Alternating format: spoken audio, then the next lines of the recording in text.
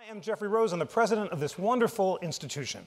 And as the members and friends who I see here in the audience know, we begin all of our programs here by reciting our inspiring congressional mantra, our mission statement, so that we can prepare ourselves for the learning ahead. And for those of you who are here for the first time, I'm asking all of our friends to recite it for you now. The National Constitution Center is the only institution in America chartered by Congress to disseminate information about the US Constitution on a nonpartisan basis. Beautiful, very well done. It is a great honor to welcome the judges who've been convened by the Federal Judicial Center for these 2 days of learning about the history and meaning of the Fourth Amendment. Our collaboration with the Federal Judicial Center goes back many years. For the past several years, we've hosted every year a convening about different topics involving the Constitution, from the history of the Reconstruction Amendments to the legacy of John Marshall. And today, it's a thrill to convene America's leading scholars and commentators to talk about the history and current meaning of the Fourth Amendment. I have a special pleasure in moderating this first session with two great scholars whose work I've long admired. I will introduce them now and we'll jump right in. Christopher Slobogin is Milton R. Underwood Chair in Law, Director for Criminal Justice Program, and an affiliate professor of psychiatry at Vanderbilt Law School. He's one of the 5 most cited criminal law and procedure law professors in the country over the past 5 years. His books include Privacy at Risk, The New Government Surveillance, and the Fourth Amendment. And Laura K. Donahue is professor of law at Georgetown, director of Georgetown's Center for National Security Law, and director of the Center of Privacy and Technology. Her most recent book, The Future of Foreign Intelligence, Privacy and Surveillance in a Digital Age. Chris and Laura are both America's leading experts on the history of warrants and the history of subpoenas. And those are obviously two crucially important topics, much mooted in the country today. Each of them in turn will give us a brief encapsulation of their learning about the history of warrants and subpoenas. I'll ask them a few questions and then they'll have a conversation between the two of them. So Laura, I think we will begin with you, and please tell us about the history of warrants. Okay, can we get the slides up? Thanks very much, and thank you very much for the invitation to be here today. I'd like to be a little bit provocative, actually, today. We're going to talk about the history of the Fourth Amendment, but my basic suggestion for our conversation is that the way the doctrine has evolved is utterly ill-suited for a digital world, and for the digital world in which we find ourselves. And there are various reasons. Oops. We seem to have started in the middle of the slideshow. Kind of like the lower courts. That we start in the middle. Okay, I'll just back it up like this very quickly. All right, well, we'll just start here. So my suggestion is that, in fact, what we're seeing in terms of Fourth Amendment doctrine is that the way we have traditionally protected the rights that we protected at the founding, that is specifically through public versus private space, through private versus third-party information, through the distinction between content and non-content, and domestic versus international, that all of these are breaking down. And they're breaking down in 4 ways. The lines between these categories in Fourth Amendment doctrine are becoming blurred. Information that we would have protected, even at the founding, is no longer protected. Categories that we have now don't capture really important privacy interests that all of us have as citizens. And there is no use restriction. So if this information is collected at the outset, there is no Fourth Amendment doctrinal restriction on how that is then used, that information. In my view, this is one of the most serious risks that we're facing going forward for rights in the United States.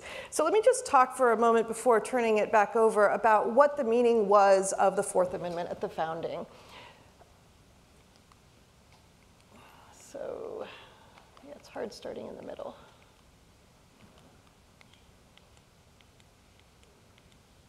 Yeah.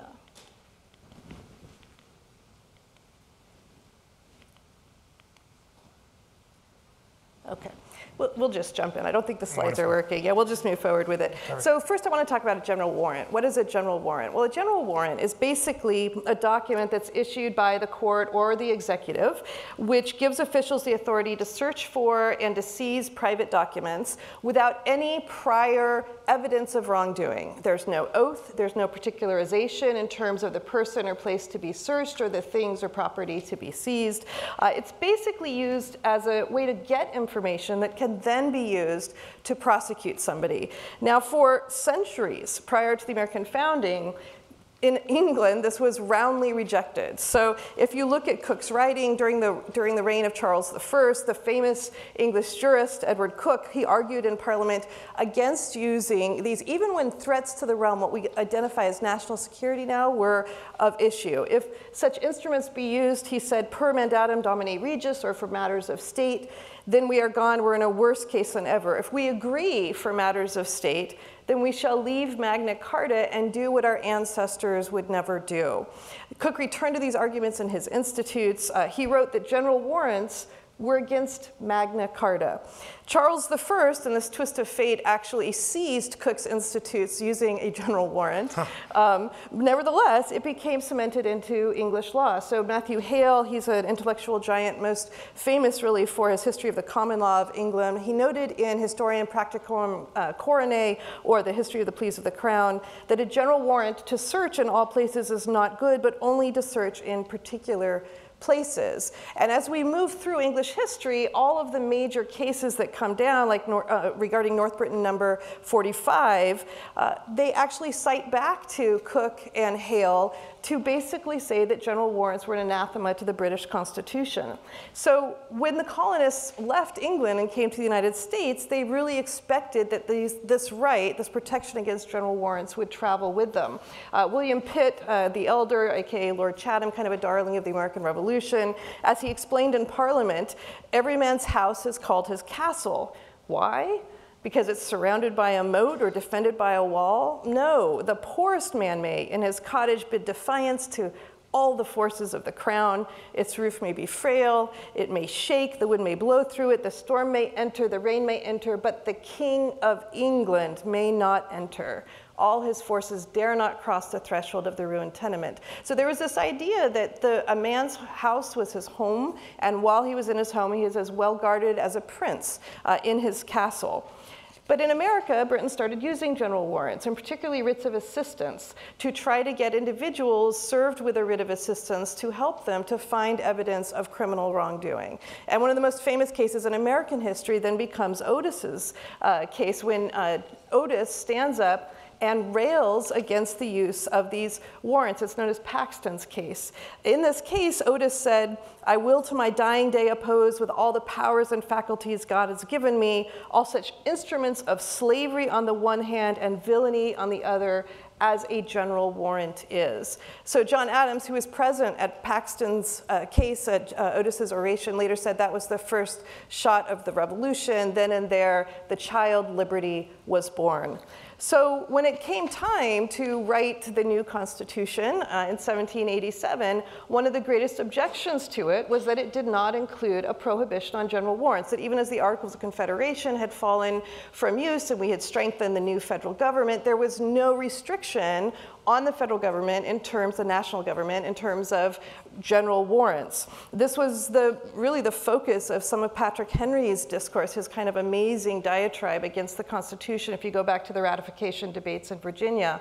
And so here in Pennsylvania, in Virginia, in a number of states at the founding, the states had adopted a prohibition on general warrants, and they did so in language that's eerily close to what we now have in the Constitution.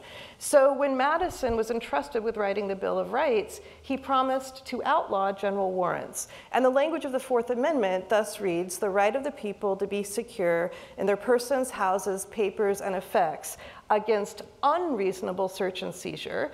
And by unreasonable, it meant against the reason of the common law. It didn't mean this relativistic post-Katz kind of putting the court in the middle of social determinations of what's reasonable or not reasonable. It meant against the reason of the common law, which meant a prohibition of general warrants and a requirement that warrants be so particular as to name the person or place to be searched and the thing or property or persons to be seized. And so the Fourth Amendment of the US Constitution, in light of this history, really is most properly understood and read as a prohibition on general warrants on the one hand, and at the same time a list of the particulars that have to be satisfied for a specific warrant to actually be valid. So that's the basic underpinning for the Fourth Amendment. Now, what's happened in terms of the doctrine, and I'll just conclude with a quick statement about how this has evolved, is that as you know, the types of interests that the founders were worried about, the things that they really wanted to make sure were protected, were things like liberty. Right? They wanted to make sure that there were no constraints, that the insight of the panopticon, Jeremy Bentham in 1787, the same year we're drafting the Constitution, he's writing about the ultimate prison, which is where every individual is under observation constantly. And it's not that somebody's going to do something to them, it's the idea that you self-regulate when others are watching you, when others see what you're doing, what you say and what you do changes. And the founders were writing in that era where they were aware that the liberty constraint is actually a very important one, and not actually self-constraining yourself in what you think and what you write. They wrote about the humanistic value of this, the importance in the context of general warrants, that it was important to be able to come into ourselves and our own as human beings in terms of our spiritual and intellectual and personal relationships, as a social matter, to be able to mediate our social boundaries outside the gaze of the government. They were concerned that giving the government access to your friends could put you in a compromising position, and they wrote extensively about how giving the government the power to use a general warrant would allow the government to collect information against you and to target political opponents and to be able to build cases and make it look as though you were guilty. And so in order to head this off, we have this prohibition on general warrants. Now, over time, there have been ways in which we have tried to make these interests, give them protections within the constitutional doctrine of the Fourth Amendment. Pretty much since Katz, and we can talk about this later, I think we've increasingly failed to do so, particularly in light of digitization. I'll leave it there. Wonderful. Thank you for that extremely inspiring and insightful presentation. So a few questions. You quoted Otis's denunciation of the writ of assistance, which Chief Justice Roberts quoted in the Riley case very beautifully, and along with Adams's statement that at that moment the child revolution was born. And Otis said that the goal was to avoid both slavery and villainy. What was the difference between the two? Sorry, say that again? Otis said that general warrants would allow the king's agents to engage in either slavery or villainy. Slavery What's on the one difference? hand and villainy on the other, yes. So the idea of slavery is you could manipulate and control people if you know enough information about them. You could hold them hostage to that. You could, in fact, threaten to reveal certain sensitive information if they don't act in a manner consistent with what you would like to see from them. So if you don't toe the line, if you don't support them on certain measures, if you don't organize a meeting at their behest, that this was a way of actually controlling individuals. Villainy, on the other, was a way of actually getting, it was pretty much what happened during the McCarthy era, right? So during COINTELPRO, getting into people's lives, going to their employers, getting them fired for ostensibly being communists at the time, putting false information out there, going to the newspapers and putting up information that wasn't true, moving money between bank accounts to make it look like individuals are engaged in nefarious activities. If you don't have access to all of this, you can't actually work in these instrumentalities in a way to cause, really, in a very underhanded, unprincipled, concerning way, interference in the private lives of individuals in a way that has repercussions for their social status, for their political actions, for their ability to engage socially. Absolutely fascinating, and that really helps encapsulate both how a fear of the Crown retaliating against its critics was the core of the amendment, but also a fear about other forms of social control. So if the paradigmatic examples of the Fourth Amendment violators are John Wilkes, author of North Britain 45, and the colonists who are the victims of the general warrants, what were the central doctrinal changes that undermine the principle you identified, namely the executive cannot intrude on an individual unless specified criteria are met? So the home historically stood as a proxy for this. And so one of the first questions to present the United States was, what about papers when they leave the home? So if the home is a proxy for protecting the social, intellectual, humanistic, liberty interests of individuals, then what happens when your papers then leave? And in Ex parte Jackson, the court said, no, your papers, when they're being carried through the post, are as protected as if they're sitting in your desk, in a locked desk inside your den. Your familial relationships, your intimate relations with whoever it might be, business about your commercial papers. That was actually included at the founding. So business records were also private. They were not for the government to know what all of your business records were. So in Ex parte Jackson, which dealt with lottery, there was a question as to whether something in a closed envelope being sent through the post was protected, and the court said, yes, it is. Olmstead was kind of the next major shift, which is, well, what if your voice leaves your home? Because now with wire communications, something that you might say privately to somebody else in your home might leave the home. And initially the court said, well, no, it's actually physically leaving the home. But then eventually the court reversed this, right? And they said in Katz, no, when that voice leaves the home, if you have a reasonable expectation of privacy, and it's one society is willing to recognize as reasonable, then you have an expectation of privacy there with Katz. Now, the mere evidence rule, I think, is very probative here. So until 1967, in fact, in a case called Warren versus Hayden, this was just before, so a few months, 4 months before Katz came down. In this case called Warren versus Hayden, prior to that, everything you did was protected, so you couldn't get a warrant to obtain your letters. There couldn't be. It was only the fruits and instrumentalities of crime. That's how private papers were. That's how private and how important the founders felt the types of things that you entrust to your friends, to your social contacts, to your acquaintances, to your colleagues, to your business partners, that was so private you couldn't even use a warrant to get that information unless it was evidence of the crime itself, or the fruit of the crime, so like the picture that you stole, or the instrumentality, the smoking gun that you used, right, to kill somebody. Outside of that, you could not just cast about and see what was going on in people's lives. Even when there was a crime, you couldn't obtain that for evidence. In Warren versus Hayden, this fell away. And even as they said, as they changed that doctrine, they said that they were concerned that the government would then feel entitled to go into your homes to find out more about your private lives. You know, we're now 50 years on from that, and we are so far down that road. It's really quite extraordinary in light of the original understanding of the types of interests that the Fourth Amendment was meant to protect. Warden versus Hayden is such a crucial case, striking, written by William Brennan, not thought of as a pro-government judge, but that, as you say, centrally undermined the founding era protection for private papers. Tell us finally, what about the third party doctrine? And you noted also that there are no use restrictions on data, unlike in Germany, for example, where data seized for one purpose cannot be used for another.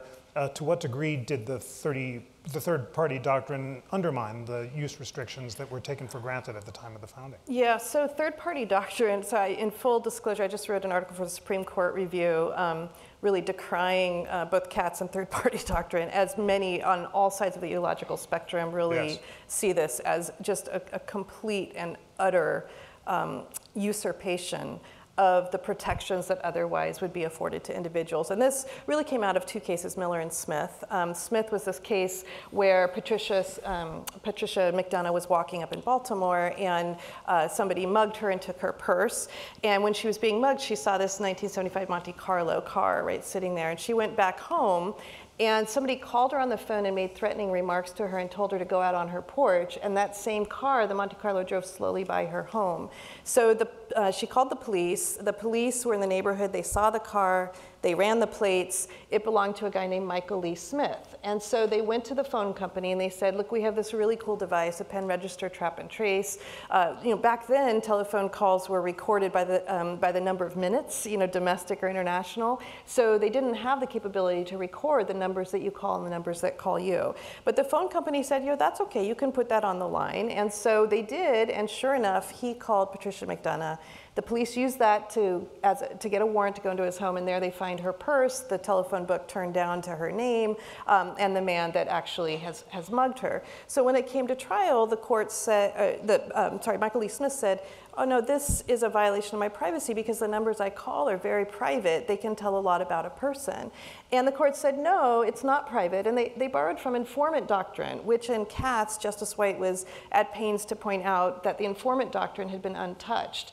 And that doctrine, which had developed really in a mafia context, was that if you tell somebody something, you don't have an expectation of privacy that that information will in fact be kept private. And so for a telephone, the old way was somebody would sit at a switchboard and move the wire Cherry 7 calling Roger 6, and you would move the wire over. So you were telling that person who you were calling, so you didn't have a privacy interest. Now, fast forward, and the problem is that, in an age of Get Smart and Star Trek, where this stuff is like fantastic as though it doesn't exist, and talking through a shoe phone, portable shoe phone is laughable. Now we're in an age where all of us have cell phones, and 24 hours a day, 7 days a week. Those phones actually record a lot of information about us. They record not just who we call and who calls us, but where we go, what we do, and whom we're with when we do so. And that's a very different world. So on the one hand, Claire Egan, Judge Egan, writing for the Foreign Intelligence Surveillance Court, because this is an area where we see this come up a lot, she says, look, 0 + 0 is still 0. So if under Smith versus Maryland, third-party doctrine, when you give records to a third party, you have no privacy interest. The fact that the National Security Agency collected almost all Americans' telephony metadata for almost 10 years in order to try to find evidence of illegal activity with no prior suspicion of illegal activity, no oath or affirmation, no particularity, no probable cause demonstrated, something that looks a lot like a general warrant, well, under third-party doctrine, it's completely allowed. So third-party doctrine, I think, has been foremost, which is why Jones, Riley, and then most recently Carpenter, I think, have been so important. Third-party doctrine, more than anything else, I think, has really undermined a lot of the Fourth Amendment protections, that in conjunction with technology. Thank you for stressing the centrality of the third-party doctrine. It is important that it was not applied most recently in Carpenter. I had a remarkable experience right before Carpenter came down. I gave a speech essentially saying, as you did, that the application of the third-party doctrine in Carpenter would be like a general warrant, and Smith shouldn't apply. And this was at the Chautauqua Institute. A guy got up in the front row and said, I argued Smith. And I agree, it should not be applied in this case. That's not what we had in mind at all. And in fact, the court, in an opinion by Chief Justice Roberts, refused to apply it, seeming to understand the importance of preserving the original principle that private papers cannot be lightly seized without particularity. That was great. Thank you so much for that. And now, Chris Logan, I'm so eager to hear you on the history of subpoenas. Back in the mists of the 1990s, I had wondered during the Clinton impeachment how it was that it was possible to issue a subpoena for private diaries, since the protection of private diaries in the age of John Wilkes was the quintessential example of an unreasonable and unconstitutional search. And I had the chance to ask Judge Starr, Ken Starr, that in the middle of the investigation. How is that consistent with the original understanding? And he said, we decided to R-enterprises it. And R-enterprise, of course, is the case that says as long as the papers are reasonably related to a legitimate criminal investigation, they may be seized. Tell us how that principle, which seems to be the antithesis of the original understanding, which held that you can't seize private diaries by subpoena, came about. What was the evolution that made that remarkable dilution of the Fourth Amendment? Yeah, I'd be glad to answer that question. I do have PowerPoints, but given Laura's experience and the fact that I want to protect my neck, I'm just going to sit here and tell you what the PowerPoint slides revealed. And I think the discussion of personal papers segues very nicely into what I want to talk about. I am going to talk about the history of subpoenas. As you know, hundreds of thousands of subpoenas are issued every day by judges, administrative agencies, prosecutors, and even individual agents. And we even have hybrid subpoenas that allow personal papers to be obtained on less than relevance. But the central point about subpoenas, as Jeff just emphasized, is subpoenas can be issued on a showing of mere relevance. They don't require a showing of probable cause. And yet subpoenas allow law enforcement to get access to financial records, to communication records, to medical records, and a whole host of other sources of information. Now, how did that come about? How is it the case the government can get a hold of all this kind of personal information on a mere showing of relevance, on a showing that does not come anywhere near probable cause, which we associate with warrants?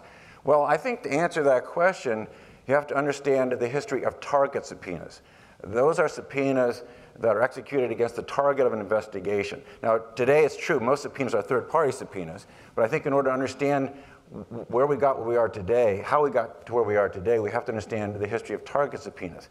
The first subpoenas that we know about occurred in the late 17th century in the reign of Charles II, but those subpoenas were issued in civil cases. It was very clear that in criminal cases, a subpoena could not issue to command documents from a target, from an individual. And so, for instance, you have cases from the King's Bench which said this, that a court may not, quote, make a man produce evidence against himself in a criminal prosecution. That's what Laura was alluding to a little bit earlier. That's a very strong statement. It's obviously language that presages the Fifth Amendment. And that's one of the important points I want to make, that the history of subpoenas is more a history of the Fifth Amendment, not a history of the Fourth Amendment. And the Fifth Amendment has just as much of a role to play here as the Fourth Amendment. So that's what the King's Bench said. And in fact, by the time the Fifth Amendment was drafted, it was clear that under the common law, there was an absolute prohibition on compelling the production of documents from an individual.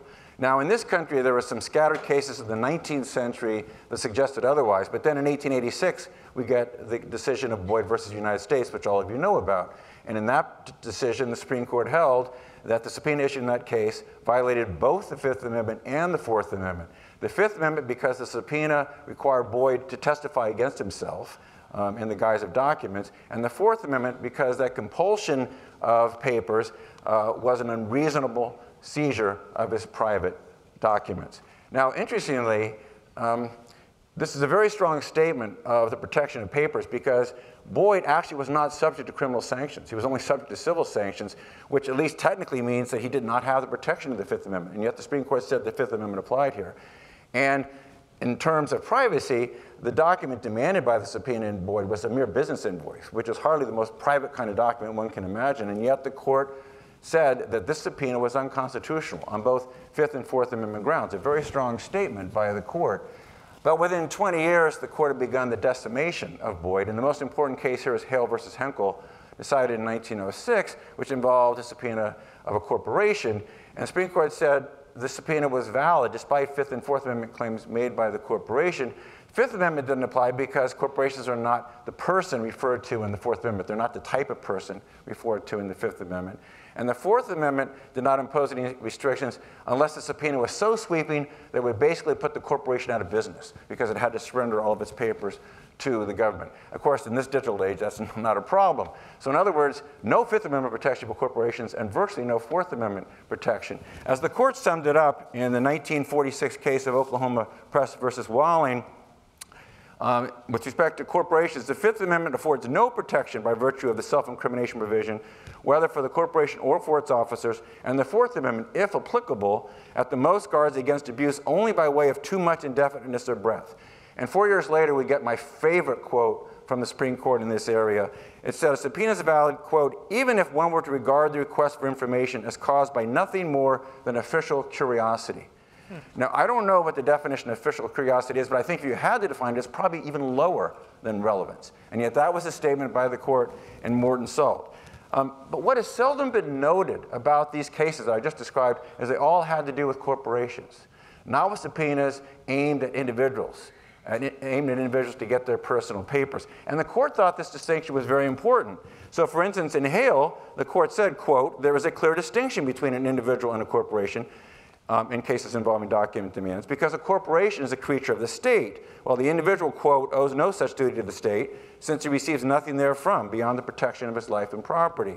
In Oklahoma Press, one of the other cases I mentioned, the court repeated that this decision applied, quote, merely to the production of corporate records and papers. And in Morton Salt, the court said, quote, corporations can claim no equality with individuals in the enjoyment of a right to privacy. And notice that use of the language right to privacy. In essence, what the court was saying here in these cases is corporations have no Fifth Amendment right, But with respect to individual papers, the Fifth Amendment creates a zone of privacy that protects those papers. And that, in fact, was the phrase, zone of privacy, that the court later used in Griswold versus Connecticut. And that idea continued through to the 1970s. So we get the Dionisio case in 1973, where the court said that a grand jury, quote, cannot require the production by a person of private books and records that would incriminate him. Now, again, that's a pretty stunning statement as recently as 1973. On the other hand, there were rumblings against this idea that the Fifth Amendment protected private papers. So in 1964, 9 years before Dionisio, the little-known case, Ryan versus the United States, upheld a subpoena for an individual's tax records and didn't even mention the Fifth Amendment or the Fourth Amendment. And then in Couch versus the United States, decided the same year as Dionisio, the court said, a person cannot reasonably claim, either for Fourth or Fifth Amendment purposes, an expectation of privacy in tax records. Now, it would have been possible to distinguish Ryan and Couch from Dionisio by saying, well, both Ryan and Couch involve tax records, which you could say are regulatory records of the type that were described in the corporate decisions that I was talking about earlier. But as all of you know, and just a few years after Couch in Fisher versus the United States, the Supreme Court did away with virtually all Fifth Amendment protection for all types of documents, because what Fisher said is the Fifth Amendment has nothing to say about intrusions into privacy, it has nothing to say about the zone of privacy, and is only about preventing coercion. So that means that unless the act of production that's compelled by subpoena is both incriminating and testimonial, there's no Fifth Amendment protection of documents because the content of documents are voluntarily created. So note what the impact of Fisher is. Fisher says that individually possessed documents are entitled to no more protection than corporate records. And corporate records had received virtually no protection since Hale versus Henkel. Now, the court did recognize this, that it was surrendering a lot of protection of individual records. And so in 2000, United States versus Hubble, it did state that if the subpoena requires the individual to, quote, take the mental and physical steps necessary to provide the prosecutor with an accurate inventory of the many sources of potentially incriminating evidence sought by a subpoena, the Fifth Amendment would be violated. So what Hubble said is that the prosecutor does have to provide some particularity with respect to what the subpoena is trying to obtain. But it's very unclear what Hubble means. In fact, a lot of target subpoenas are still being issued based on showings of mere relevance. So Hubble doesn't put much of a dent in Fisher's holding, though it is out there for defense attorneys to argue. Now, of course, you might well be thinking, what does this have to do with the typical subpoena today? Because the typical subpoena today is not a target subpoena, it's a third-party subpoena, right? And the Fifth Amendment has no role to play, never has had any role to play with respect to third-party subpoenas. Because a third-party subpoena doesn't require the third party to self-incriminate, right? It only requires the third party to produce documents that might incriminate someone else. So the Fifth Amendment provides no protection in the third-party subpoena situation. And this wasn't a big deal a century ago or 2 centuries ago because most personal information was not maintained by third parties. But of course, we're in an entirely different situation today, as Laura was talking about. All of our personal information is in the possession of third parties.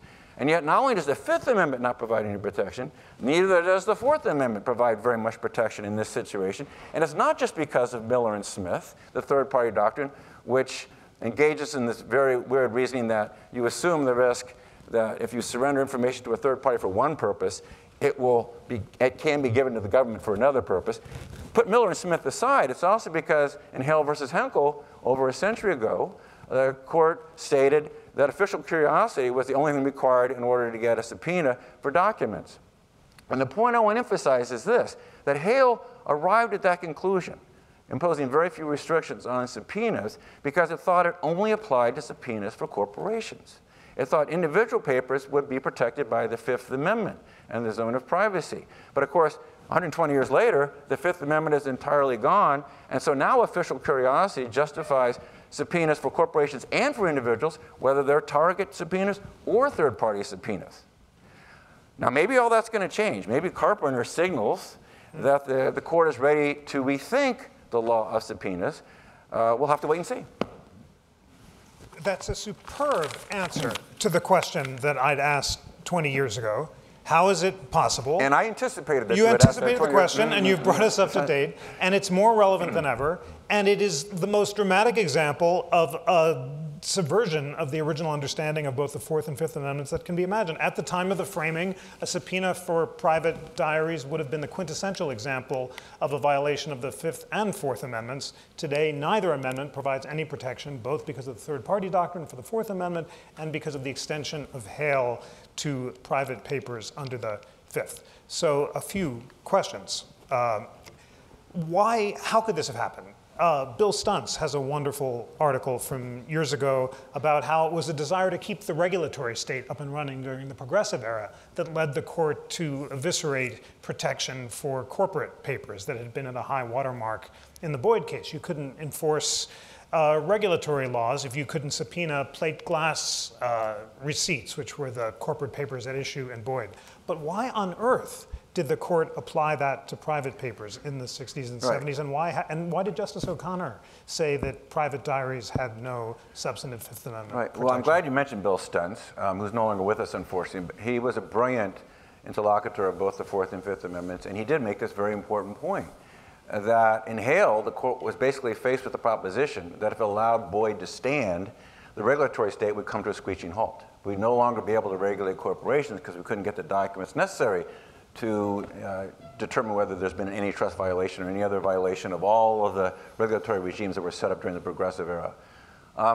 But the point I was trying to make is that that decision, which arguably is very justifiable if you believe in the regulatory state, then without much thinking at all got transferred to individual papers, including diaries. And again, I think the answer to your question is there wasn't much thought put into it. We created this body of law making it very easy to get subpoenas in the corporate context. And then without realizing the consequences, Fisher got rid of the Fifth Amendment protection that encompassed individual records. And lo and behold, now, as I said and as you just repeated, there's no Fifth Amendment protection, and virtually no Fourth Amendment protection for all this personal information that resides with third parties. And I can't really provide any other explanation than that. I think it was, in some ways, an unconscious result of separate developments of the Fourth Amendment in the corporate context and Fifth Amendment in the corporate context, and then the court's decision, and I don't think this is a wrong decision necessarily in Fisher, that the Fifth Amendment's not about privacy, it's about preventing coercion. But in the meantime, the court forgot, oops, we are no longer providing any restrictions on subpoenas, and that applies to individuals as well as corporations. Why is that not a wrong decision in Fisher? Isn't mental privacy a core concern of the Fifth Amendment's concern about the oath ex officio and compelling people under oath to provide answers to questions they don't know about? I think that's true, and the court still recognizes that, for instance, in the Hubble case, it recognizes that, but that's only if there's coercion of a mental process, right? The Fifth Amendment only prohibits compulsion of testimony. So in Hubble, the court did recognize that if the subpoena compels, in that case Hubble, to figure out what documents the government wanted precisely and to go through all of its file cabinets to find out what the government was after, then that could be a violation of the Fifth Amendment. But the diary, for instance, the government does not compel that to be created. Now, again, the after production doctrine might come into play here. If the only way the government can show this diary came from Jeff Rosen is through showing that you were the one who produced it, the subpoena compels that act, and that can implicate the Fifth Amendment. But the actual content of the diary is not protected by the Fifth Amendment because you were not coerced to create it. But if I record in my diary my religious beliefs or my heresies or my blasphemies, and then those are introduced in court against me to prove that I'm a heretic, how is my mental privacy not coerced? Well, I agree with you. Your mental privacy, well, you threw in that last word. How is your mental privacy not coerced? How am I not coerced by my thoughts? How am I not incriminated by my thoughts? How is that not a paradigmatic example? You are incriminated by your thoughts. And I think there's a very strong argument that there should be a prohibition or at least a significant limitation on getting a diary and similar kinds of documents under the Fourth Amendment or maybe under the First Amendment. Certainly you can make an argument there's a right to intellectual privacy under the First Amendment. But I think the court's probably right that given the language of the Fifth Amendment does not prevent what you're talking about unless somehow the government coerces you to create the document, which, by the way, I think might be true of tax records, ironically enough. Because every April 15th, you have to produce information for the government. So Boyd was right because it applied to corporate papers. The Fourth and Fifth Amendments run into each other when it comes to... Yeah, corporations have no Fifth Amendment right, so that was an easy one for the, well, after Hale, it's an easy one, right? Corporations are not persons. I'm sorry, were you asking another question? Yeah. Just that you're saying that corporate papers, ironically, might have more Fifth Amendment protection than private diaries because the government coerces their production. Yes, if you thought that corporations were persons under the Fifth Amendment, then the corporation would have some Fifth Amendment protection, at least vis-a-vis the act of production, and maybe vis-a-vis the creation of the content of the document, if the corporation is required to create that document as part of the regulatory state, which it often is. Would the framers? But of course, corporations are not persons, so that prevents corporations from having that protection. I was going to ask that, and then please jump in, because we're going to solve this in the remaining 10 minutes, and the doctrine is going to be totally fixed. But would the framers have seen corporations as persons under the Fifth Amendment? I don't know the answer to that question. Maybe someone out here does. Citizens United. Yeah, well, yeah, with Citizens United, you could say the court's moving back to the position that corporations are more or less people, but I'm pretty sure the Supreme Court's going to stick with its interpretation of person under the Fifth Amendment, because obviously the First Amendment is different from the Fifth Amendment. And I think there is some colonial history suggests that corporations didn't really exist in colonial times in the sense that we talk about it now. There is some 19th century law that suggests corporations are not natural persons, and the Fifth Amendment was meant to protect testimony from natural persons. But I'm not I'm not an expert on that particular issue. Laura? So just on this, Justice Breyer mentions this in Citizens United, that corporations don't exist. They're not pre-existing entities in the same way that individuals are. And so there was a debate at the Constitutional Convention over who got to charter corporations. And there was this concern that giving the national government that power would give it too much power in one place. And so it was going to be done at a state level. So much so that the first Bank of the United States was contested, right? So there was a lot of discussion as to what even was legitimate to bring into being a corporation and who should have the power to even bring it into being. So the statement that Breyer recognizes fully in Citizens United is that that's very different than a natural individual. What I want to get back to, though, is this question of third-party records and subpoena, because you mentioned a diary in which you put your religious beliefs or your heresies, whatever they might be. Now let's do that on an iPad, because that's what we use these days, is an iPad. Well, under the corporate third-party subpoena powers, right, that you're not the target, you go to the company, there's an erroneous assumption going on that backs both subpoenas and the warrant and the third party, the way that they view third parties. And that's the assumption that it's voluntary in the modern world not to, in fact, engage in regular business activities in which your private information is entrusted to a third party. You cannot bank without it, right? You cannot carry on telephone conversations. You can't keep in touch with your family. You can't keep in touch with your friends without actually having a certain amount of information held by third parties. And the doctrine has not yet recognized how the exact same privacies that would have been protected under the Fourth Amendment and under self-incrimination of the Fifth Amendment are now no longer protected simply by nature of the fact that we live in a digital world. And as you say, that makes no sense as a matter of original understanding or of our intuitions of what the core of privacy is. All right, last question. It's just a small one, and then we have to end to get to the next panel.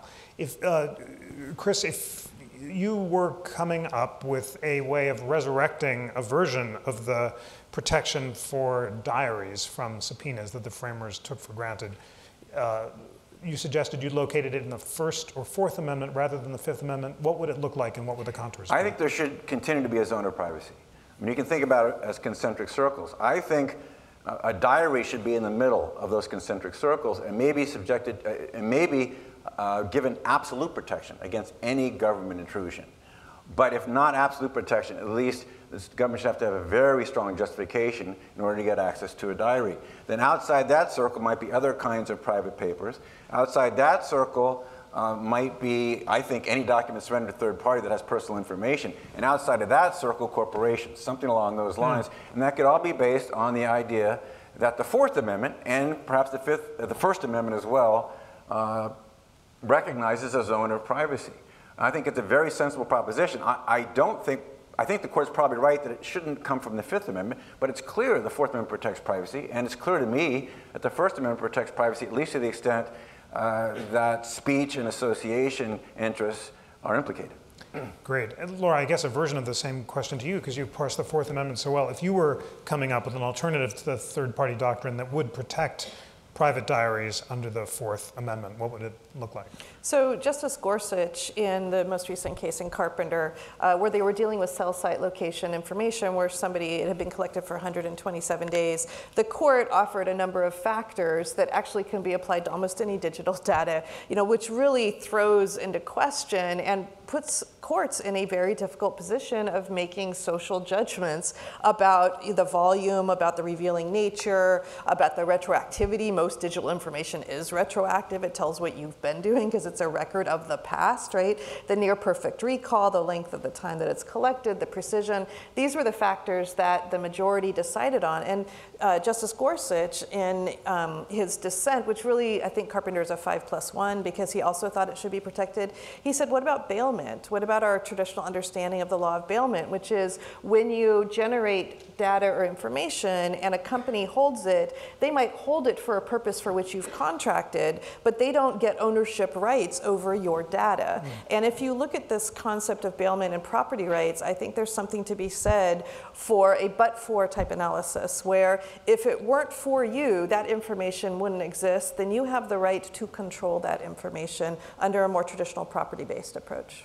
Wow. Thank you for a tour de force survey of the Fourth and Fifth Amendments. Please join me in thanking our panelists. Thank you.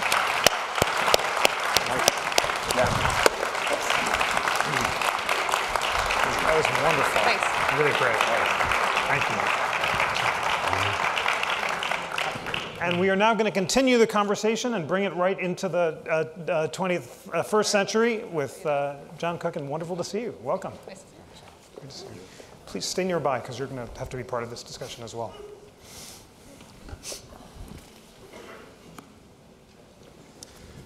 Well, good morning. I'm John Cook, and I have the good fortune to be the director of the Federal Judicial Center. Just to say how pleased we are to partner with the National Constitution Center in this program again this year. It's been a terrific relationship and always interesting programs. And welcome to all of you, judges and all the others who've joined us this morning. In addition to Jeffrey Rosen, who will change his hat from moderator to panelist for this session and who needs no further introduction, we have David Gray, who is the Jacob A. France Professor of Law at the Francis King Carey School of Law at the University of Maryland. And David is, like our other panelists this morning, one of the national experts in the Fourth Amendment. And so that's what we're going to talk about. We've just heard a very interesting and rather quick tour of 200 years or more of history relating to the Fourth Amendment and the Fifth Amendment as well. And how warrants and subpoenas have been used to obtain information by the government throughout time and how that's evolved. And we heard in particular how the Katz case in the 1960s sort of shifted the analysis in ways that have created some different issues for the courts, and the courts have wrestled with.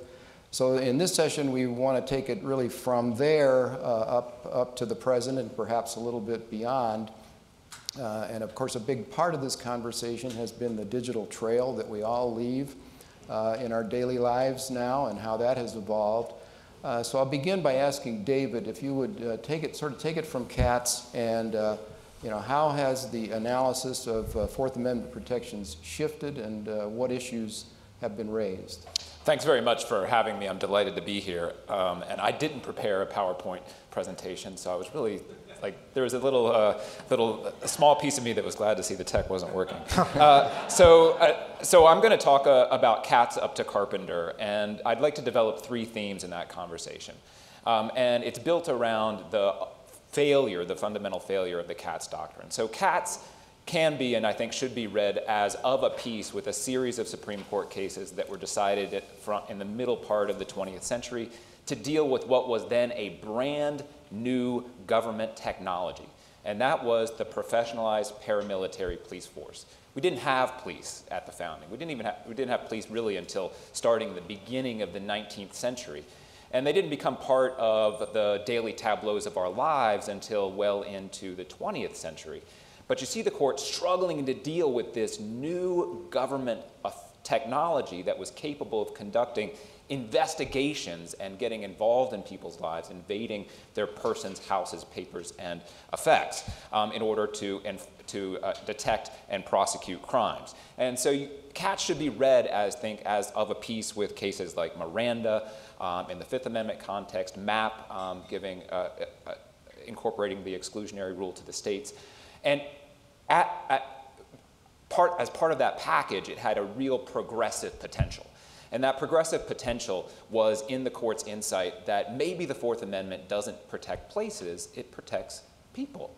And it affected that insight in a very interesting way by creating out of whole cloth a definition of search that is found nowhere in any dictionary, even to today. That a search is an intrusion upon subjectively manifested expectations of privacy that society is prepared to recognize as reasonable.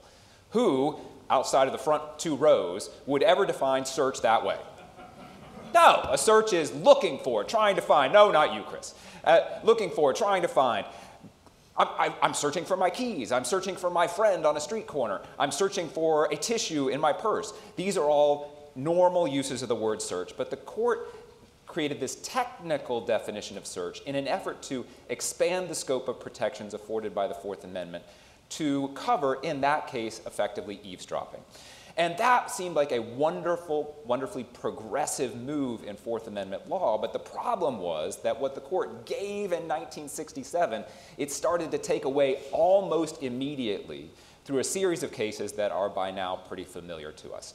And so these are the cases that give rise to the public observation doctrine, cases like Knott's, that tell us that anytime we expose to public view anything about us, any person or any property, that the government can do anything that a member of the public can do, or for that matter, anything that a raccoon could do.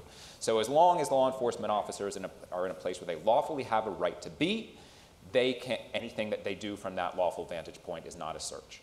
And the third-party doctrine, which, as we learned in the last panel, tells us that anything that we share with a third party, we have no constitutional complaint if the government gains access to that information through the third party. And finally, standing doctrine. And so this is something that came out of a case called Rakes, where the court was very careful to talk about Fourth Amendment standing as separate from that Article 3 standing requirement, but linked the right to claim a Fourth Amendment, to claim a right under the Fourth Amendment to personal, individual rights of privacy.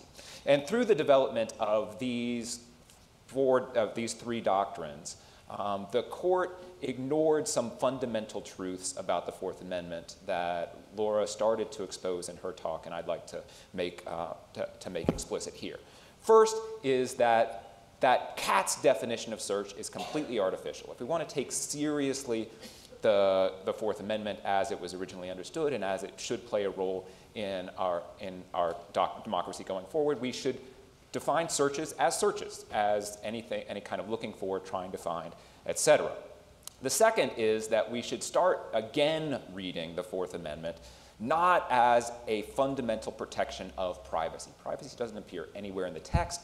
There's really no discussion of privacy in those founding era discussions of general warrants, but more it's about limitations on governmental power, and in particularly the indiscriminate use of the power to search and seize. And so those very insightful quotes that Professor Donahue read to you from Paxton's case and from the general warrants cases were all about the effect of granting government agents completely unfettered discretion to search and seize wherever they want, whenever they want, for good reasons, for bad reasons, or for no reasons at all. And what was the impact of granting that kind of broad and indiscriminate, unfettered governmental power? And this is the third theme. Well, it affected not just the interests of the individual subject to the search, but everybody's interests. So in Paxton's case, in all those general warrants cases, you see the courts and James Otis linking the availability of general warrants. Just that this tool is available makes all of us insecure against the abuses of governmental power. We all have to walk around worried that a government agent could intrude on our person's house, papers, effects, for good reasons, for bad reasons, or for no reasons at all, which leaves us as a people, the people, insecure in our person's houses, and papers, and effects against the use of a particular kind of governmental power, a search and a seizure. And why do those themes matter? Well, they matter because those doctrines that have come out of Katz, the public observation doctrine, the third-party doctrine, the constraints on Fourth Amendment standing, have really left the courts powerless to effectuate constitutional regulations on new and emerging surveillance technology. So I've described this as an age of surveillance that's built around visual surveillance technologies like networked surveillance cameras, like drone-based surveillance cameras, and data surveillance like big data, and also tracking surveillance like GPS and RFID tracking, and cell site location information. All these are new technologies that have become more increasingly a part of the new tools that are available to professional police departments to conduct searches of the people, to engage in conduct that any normal person would describe as searching, looking for, trying to find, but they fall outside of the scope of Fourth Amendment regulation because they, in the case of visual surveillance, technologies usually would be protected by the public observation doctrine, by a lot of tracking technologies, by either the public observation doctrine or the third-party doctrine, and in the case of a lot of big data type surveillance programs, standing limitations. And so what then is the path forward? I think that Professor Donohue and I agree on this. I know that because we submitted an amicus brief in that Carpenter case arguing that the solution to our age of surveillance is not to create another artificial set of Fourth Amendment doctrines, but rather to return to a clear understanding of what the Fourth Amendment was about when it was adopted.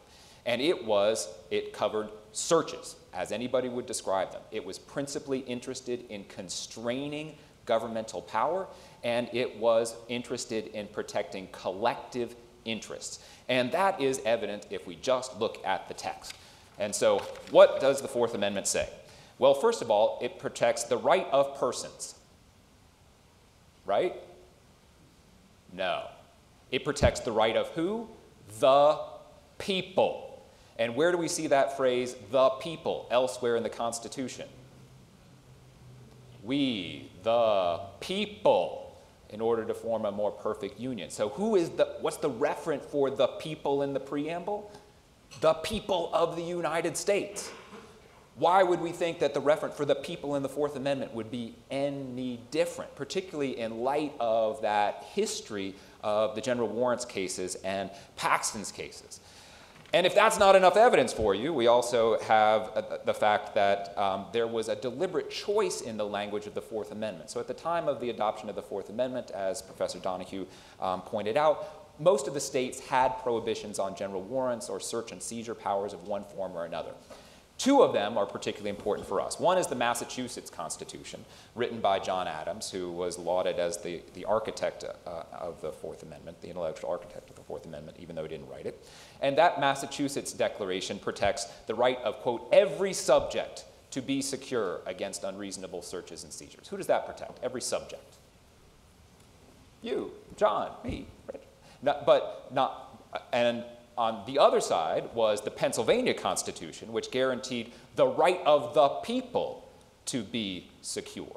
Right? Two different models available to the drafter, to Madison's committee. And what version was adopted? Well, the right of the people. Why wouldn't we give significance to that drafting decision and recognize that the Fourth Amendment is fundamentally about collective interest to be secure against threats posed by grants of unfettered powers to search and seize. It's about constraining governmental power.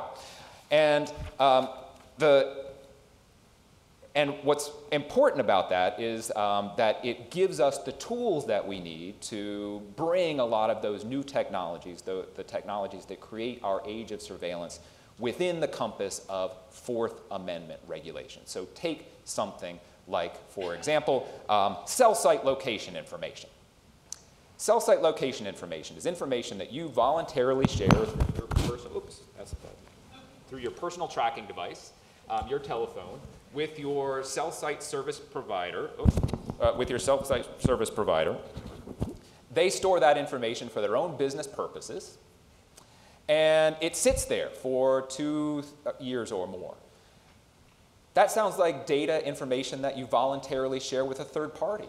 What would be your complaint under CATS if the government came to the service provider and said, hey, give us that data? Well, under the third party doctrine, you'd have no Fourth Amendment complaint at all. Why? Because it's not a search. But what is the government doing when it asks for Carpenter's cell site location information or asks for my cell site location information? They're looking for me. They're trying to find me. Sounds like a search to me.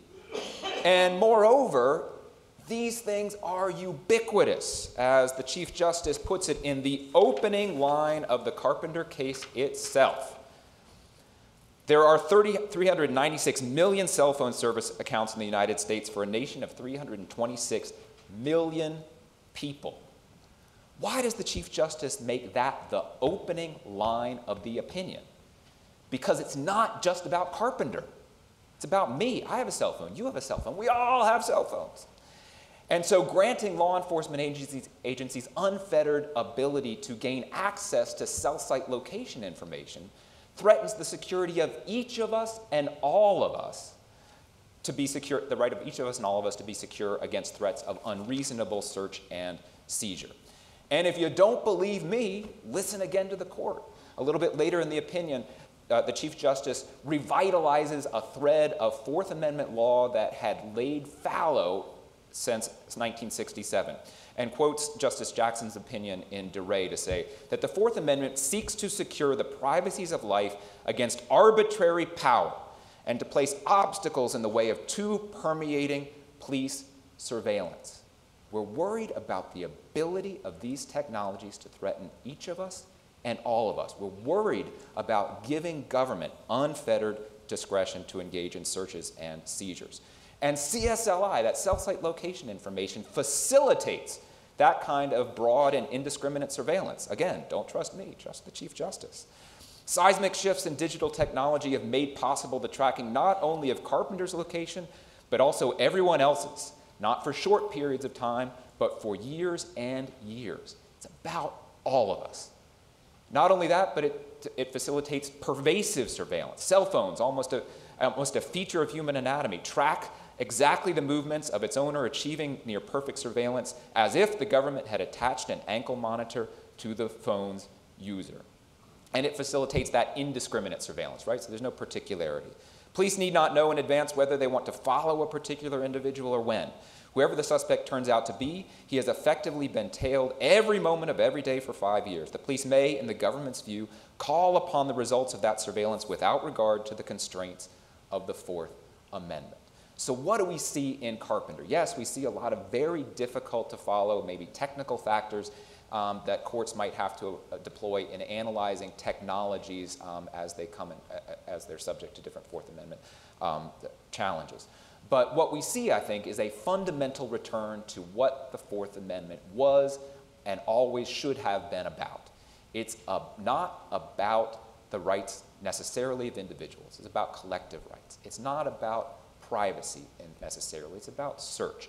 And it's not about an individual's right to their privacy, but about our collective interest in constraining governmental power to search and seize so that each of us and all of us can go about our lives on a day-to-day basis, secure in our persons, houses, papers, and effects against threats of unreasonable search and seizure.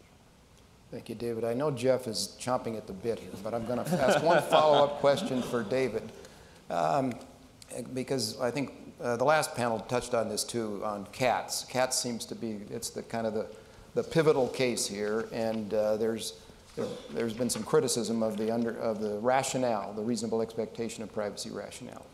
And just for those in the audience who may not be familiar, CATS was decided in 1967, and it involved the police placing a listening device on the exterior of a phone booth that enabled the police to hear what was being said inside the phone booth, and they heard cats relaying gambling information from inside the booth, and that was used against him in his trial. So if the court went off in the wrong direction in Katz in its analysis, my question is, was the result correct in your opinion, or not? Should the evidence have been admissible? And if the result was correct, what should they have said was the rationale for it? And so the reasoning should have gone something like this. So first of all is attaching a listening device on the outside of a phone booth in order to eavesdrop on somebody's conversations. Is that a search? And it seems to me straightforward that of course it is, right? They're trying to find information, they're trying to gather information. All of that is the sort of thing that we would say, well, sounds like a search to me. And that should be a pretty minimal threshold. One of the big problems with Katz is it conflated searches and unreasonable searches. And so a search is a search is a search. And so that's a search, no problem. Then the next question is, if we follow the historical guidance of the Fourth Amendment, can we grant law enforcement agencies unfettered discretion to deploy and use eavesdropping and wiretapping technologies while still preserving the right of the people to be secure in their persons, houses, papers, and effects against threats of unreasonable search and seizure? And the answer to that seems to me straightforward, absolutely not. And an easy way to see that is to strike a contrast between, say, a law enforcement officer tailing, so human tailing of a suspect versus technologies like wiretapping, eavesdropping, and contemporary tracking technologies. So can we afford to give a cop on the street unfettered discretion to decide to follow somebody for a few blocks without threatening the security of the people? Absolutely. There are only so many of them. And that limited resource means that they have to make some kind of strategic and informed and rational decision about how to deploy that limited and expensive resource. And so giving them unfettered discretion to conduct human tailing, that doesn't really pose much of a collective threat, at least until we get into an informant society. But by contrast, look at these technologies like wiretapping and contemporary tracking technologies. They're cheap, they're infinitely scalable, and both in terms of their deployment and the ability to gather and analyze that information. Anybody seen The Wire? And CSLI for that matter. And by virtue of that alone, it seems to pose a collective threat in a way that human surveillance, human tailing, human surveillance does not. And then add into that the fact of the self-adoption of these tracking technologies. The Chief Justice is absolutely right to start that Carpenter opinion by saying, like, this is us now. This is part of us. This is our cell phone. It's an extension of us in a way, so that what if the government could deploy an individual drone to follow us around? That's kind of what they're doing if they have unfettered access to cell site location information. So if you focus on the means and the method and ask questions about scalability, the nature of the information that it gathers, its expense, and these kinds of questions, then it gives you a clue into what kinds of means and methods should be subject to some kind of Fourth Amendment restraint and what not. And embedded in your question was the right outcome in terms of the remedy. And this is something where I think this is the one place where Professor Donna, you and I actually part ways. My own view is that the Fourth Amendment is agnostic on remedies. The warrant clause describes a Fourth Amendment remedy that's very attractive, but I'm more interested in why it's attractive. It's prospective, it's parsimonious, it's effective, it's enforceable, and as a means of constraining governmental power. But are there other ways to constrain that governmental power? Sure, I think that there are. And a good example of that might be Carpenter itself. So one of the arguments left on the table by the government in Carpenter was whether 2703D is constitutionally sufficient. Probably not, because it doesn't have a particularity requirement, but I don't think there's anything necessary about that probable cause requirement, for example. And so Reasonable suspicion is demonstrably grounds for some searches and seizures in some circumstances. Could reasonable suspicion demonstrated to a court, holding law enforcement officers accountable, having some kind of a particularity requirement, would that be constitutionally sufficient for accessing cell site location information? Quite possibly, quite possibly. And so I think Katz was rightly decided for the wrong reasons, but I still have questions about whether the warrant requirement and the exclusionary rule were the right prospective remedies to deploy in that case. Well, Professor Rosen, President and Professor Rosen is not only an expert in the Constitution generally, but I know the Fourth Amendment is a particular area of interest to you. So you have comments on what David has said, or what else would you like to say about this era since Katz and how the Fourth Amendment has developed? Yes, I do have comments. I listened to David's proposal with the greatest interest, and what David Gray is attempting to do is to provide an answer to the doctrinal dilemma that we were discussing in the first panel, namely, how is it that the Fourth Amendment, once devoted to prevent a critic of the government from having his private diaries searched, now provides no such protection. And David Gray argues powerfully that rather than focusing on the content of the information, namely the fact that it's a diary, or the duration of the search, how long it goes on, or even the amount of different amounts of information that can be aggregated, we should focus on the method of the search, and in particular regulate technology that gives the government essentially unrestrained ability to collect an awful lot of data in ways that threatens the right of all of the people to be secure in their persons, houses, papers, and effects. And he says that the key question is whether the means and methods used by the police provide an unlimited license to deploy and use modern technologies. So I think it's a great contribution to an urgently important constitutional question and deserves close attention.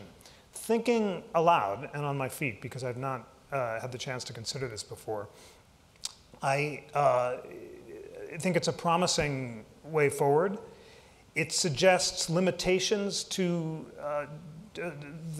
some of the alternatives the court is considering, including the bailment theory. Justice Gorsuch made a very important attempt to relocate Fourth Amendment protections in property rights, and to suggest that when we turn over our papers to third parties, we shouldn't assume that they take property interests in them.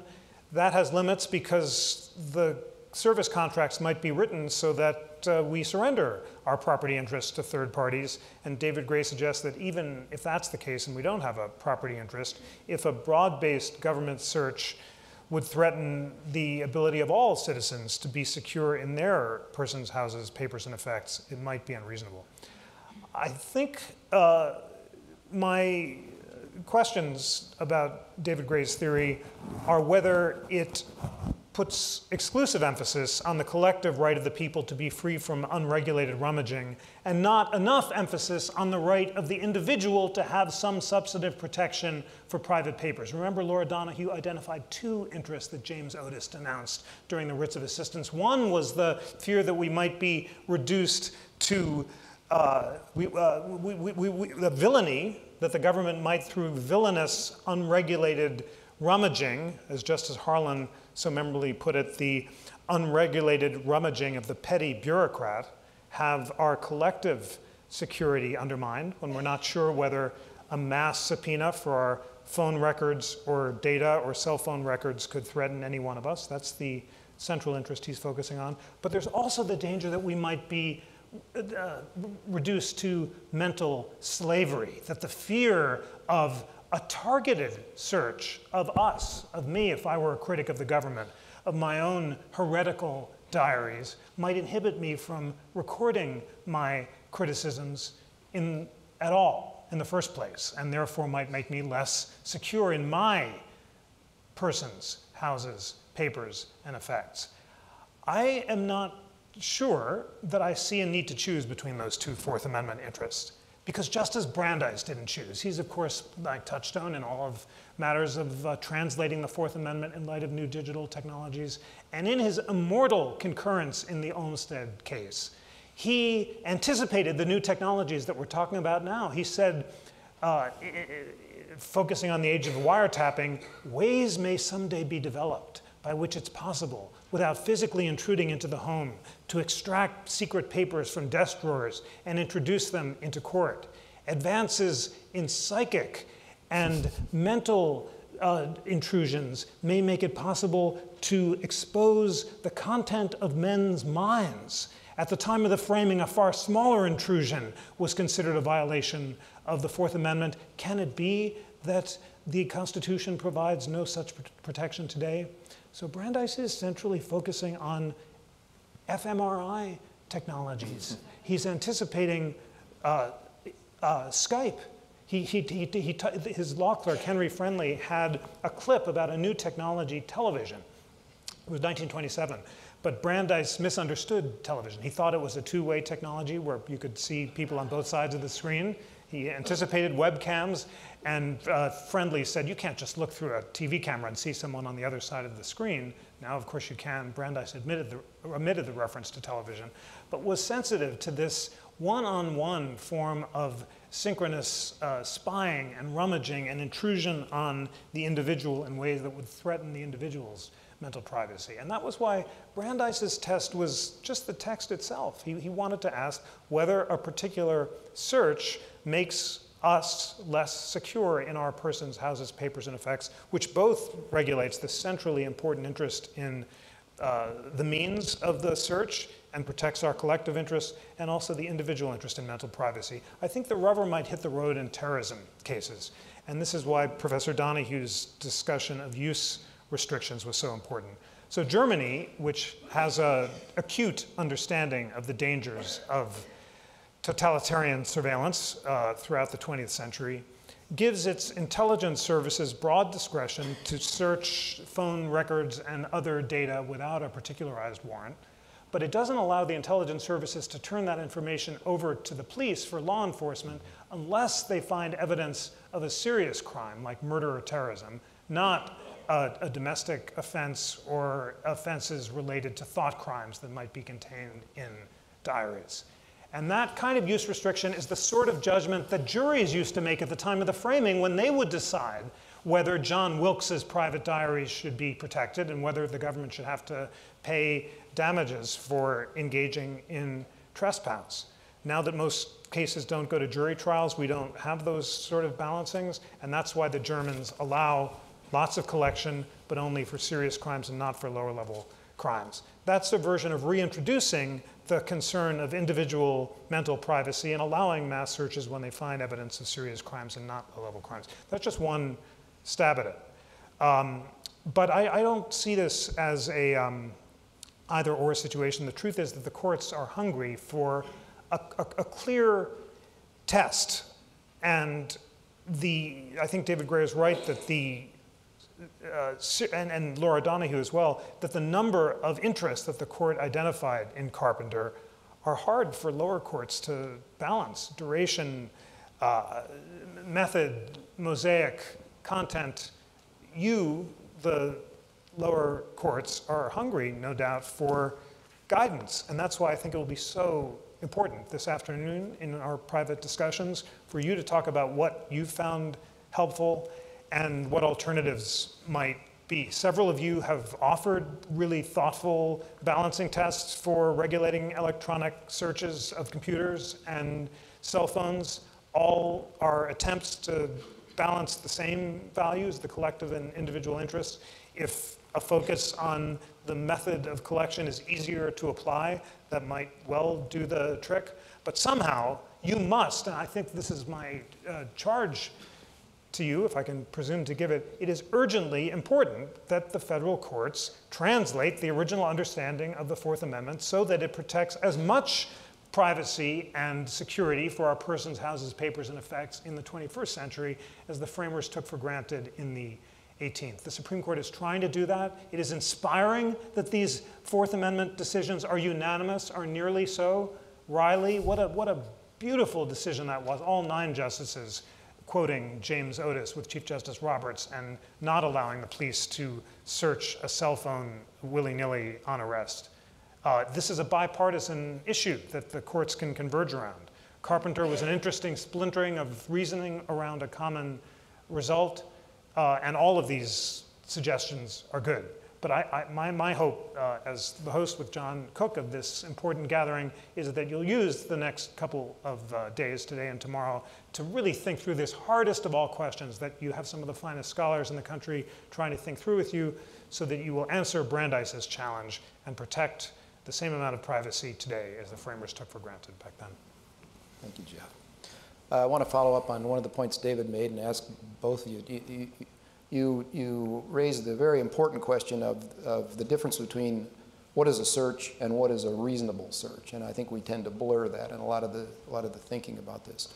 In the example you gave of a police officer or police tailing individuals individually using, no technology, using their cars, I take it that that would be a search, but a reasonable search under your definition, because they are searching, they're looking for something. Is that where the line drawn, or where is the line? So that's a great question. If I can have a 30-second aside to pivot, as they say in politics, then I promise to come back and ask your question directly. And so I just want to say I don't have any cavil at all with the proposition that collective rights also derogate into individual protections. And so take, for example, the Article 1, Section 2 guarantee of the right of the people of the states to elect their representatives.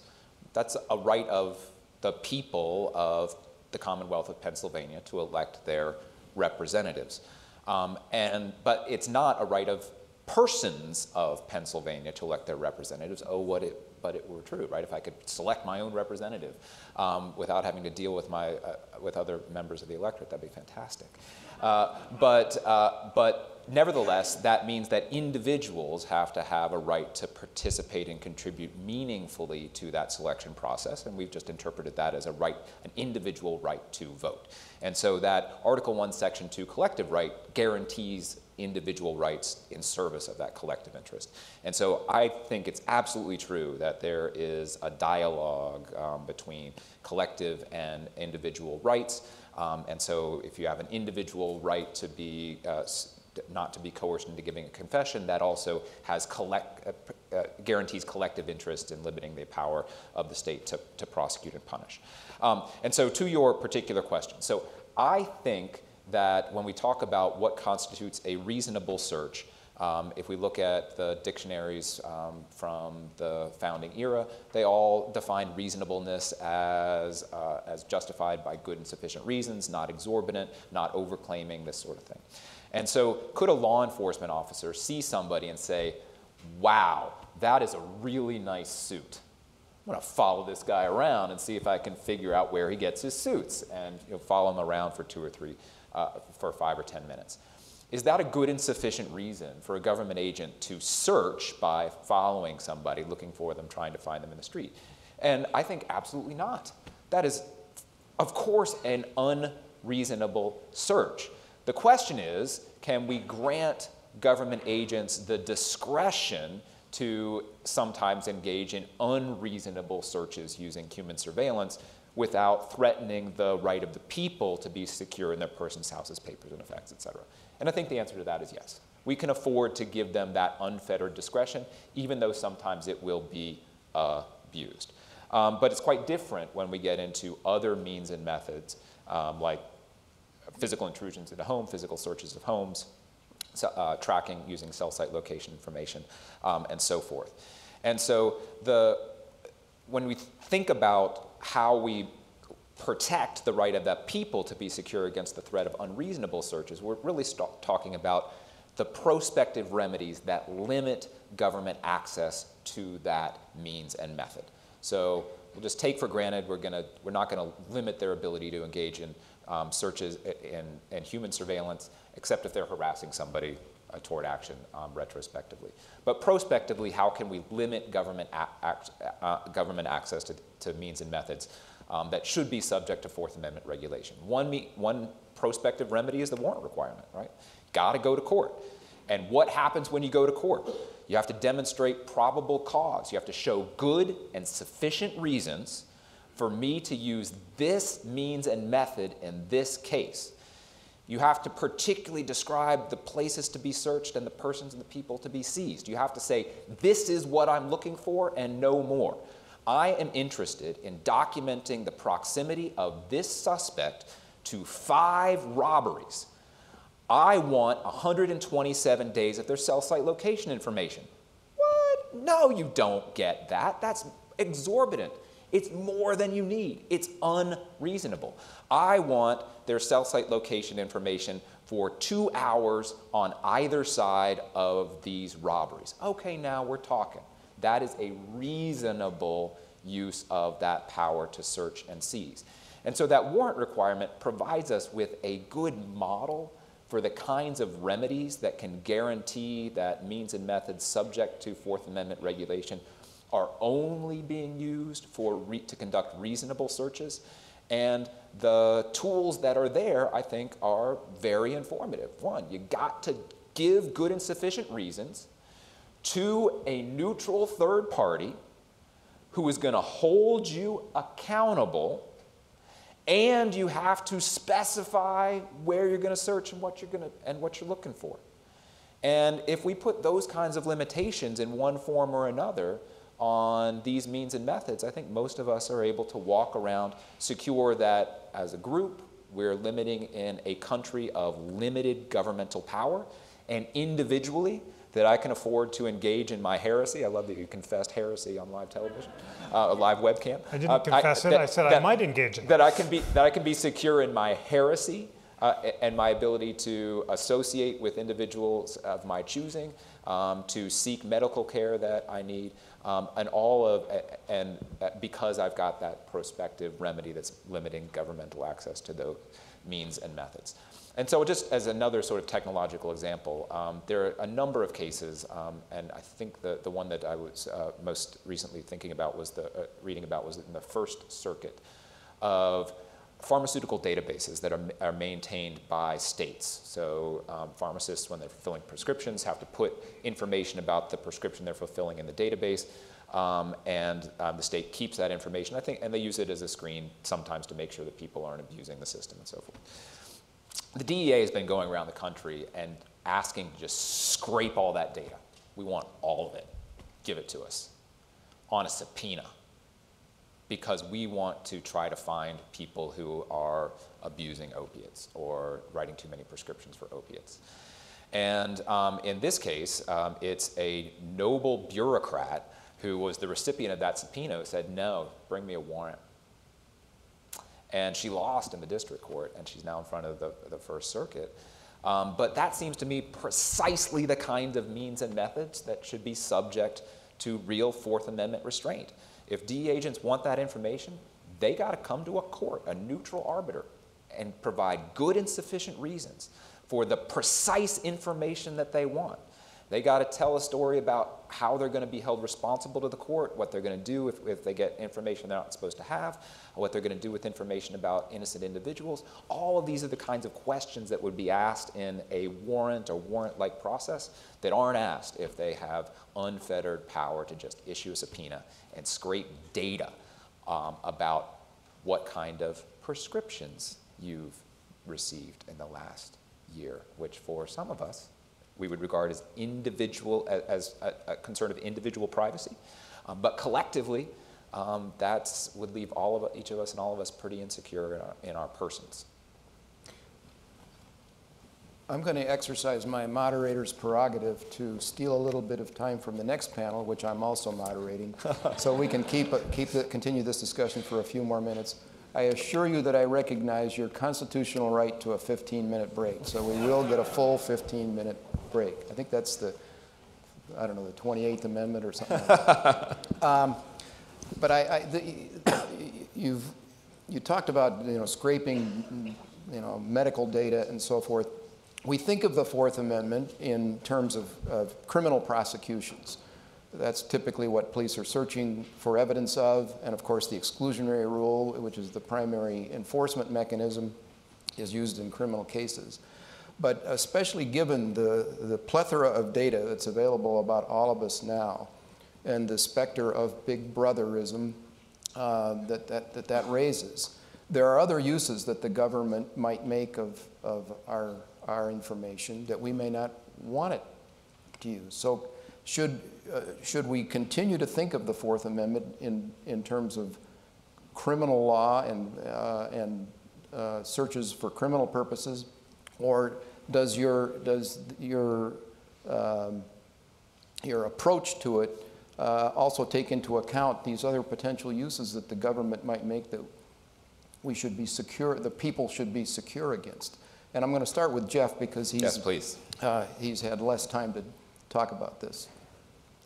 It's certainly true that the greatest threat to our security and our persons, houses, papers, and effects is not from subpoenas or warrants or searches by the government, but by the data that we voluntarily turn over to social media companies and is revealed to the world. And that is why the question of how to regulate both free speech and privacy in an age when Mark Zuckerberg has more power than either the president or the Supreme Court is a serious one.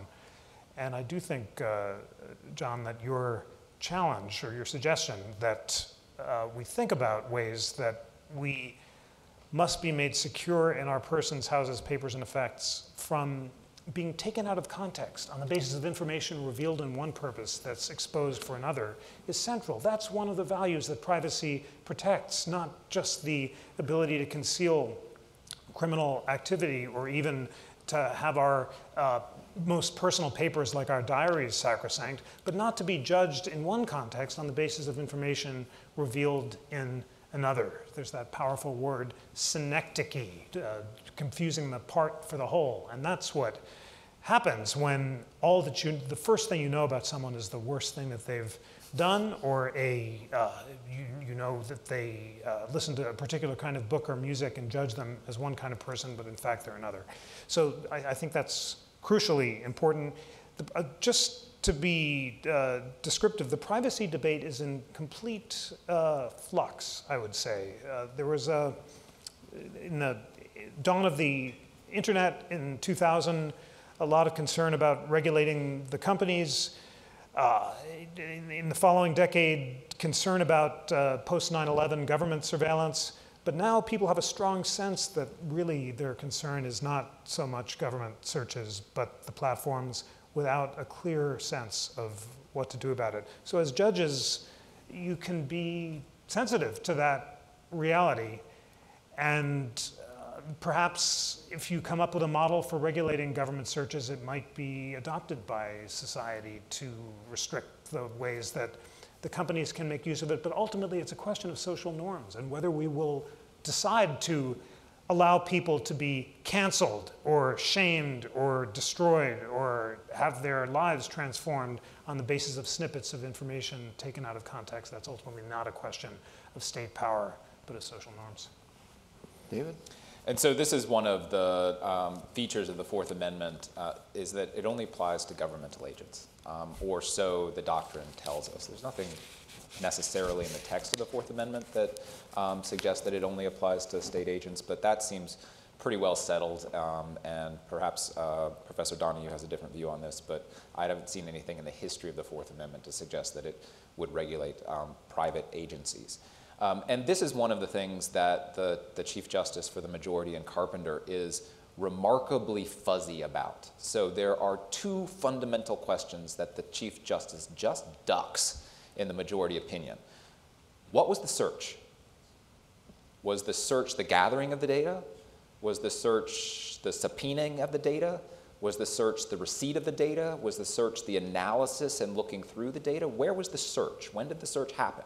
The Chief Justice never tells us. And that matters because he also doesn't tell us who did the search.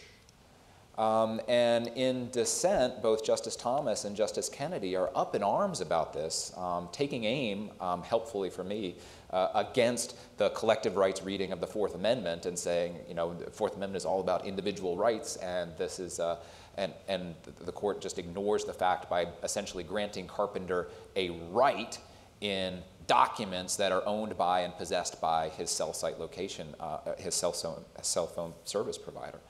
And so where was the search and who did it? And the Chief Justice's answer is, look at this technology, but the technology. And there's an unhelpful lack of clash there.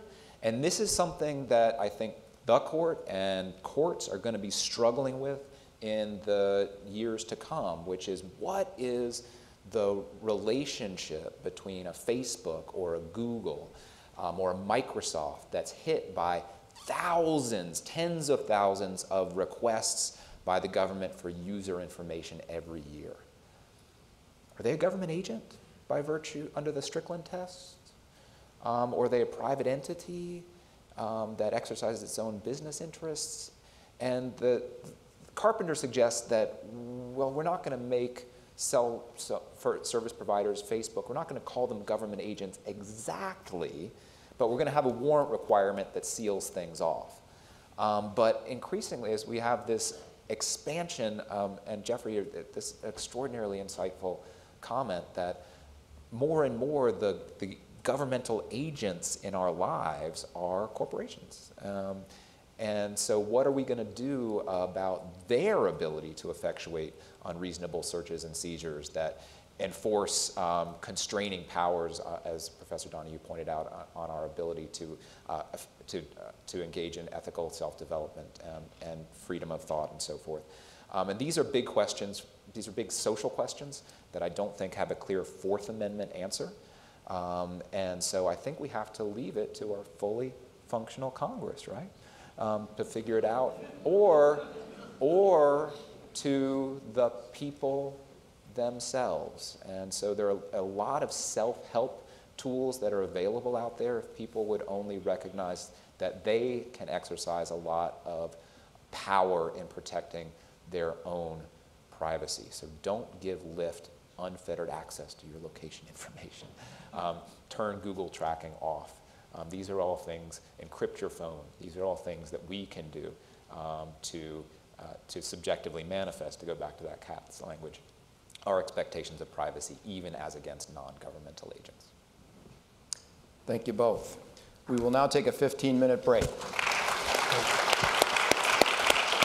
And if anybody's interested in, I have a few copies of a forthcoming essay that kind of covers some of what I was talking about with Carpenter up here on the front. Thanks.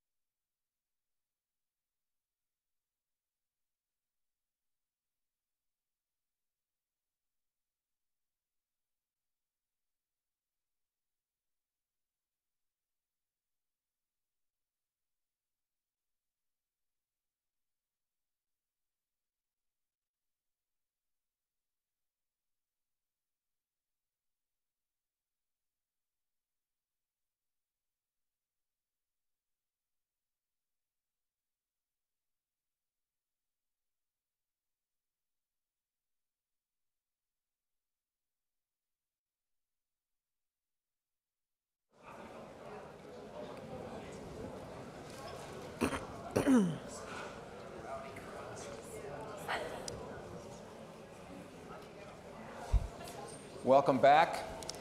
For this third session this morning, we're going to shift gears a little bit. We've been listening to people who've studied the Fourth Amendment intensely for a long time and have traced its history and looked at some of its intricacies.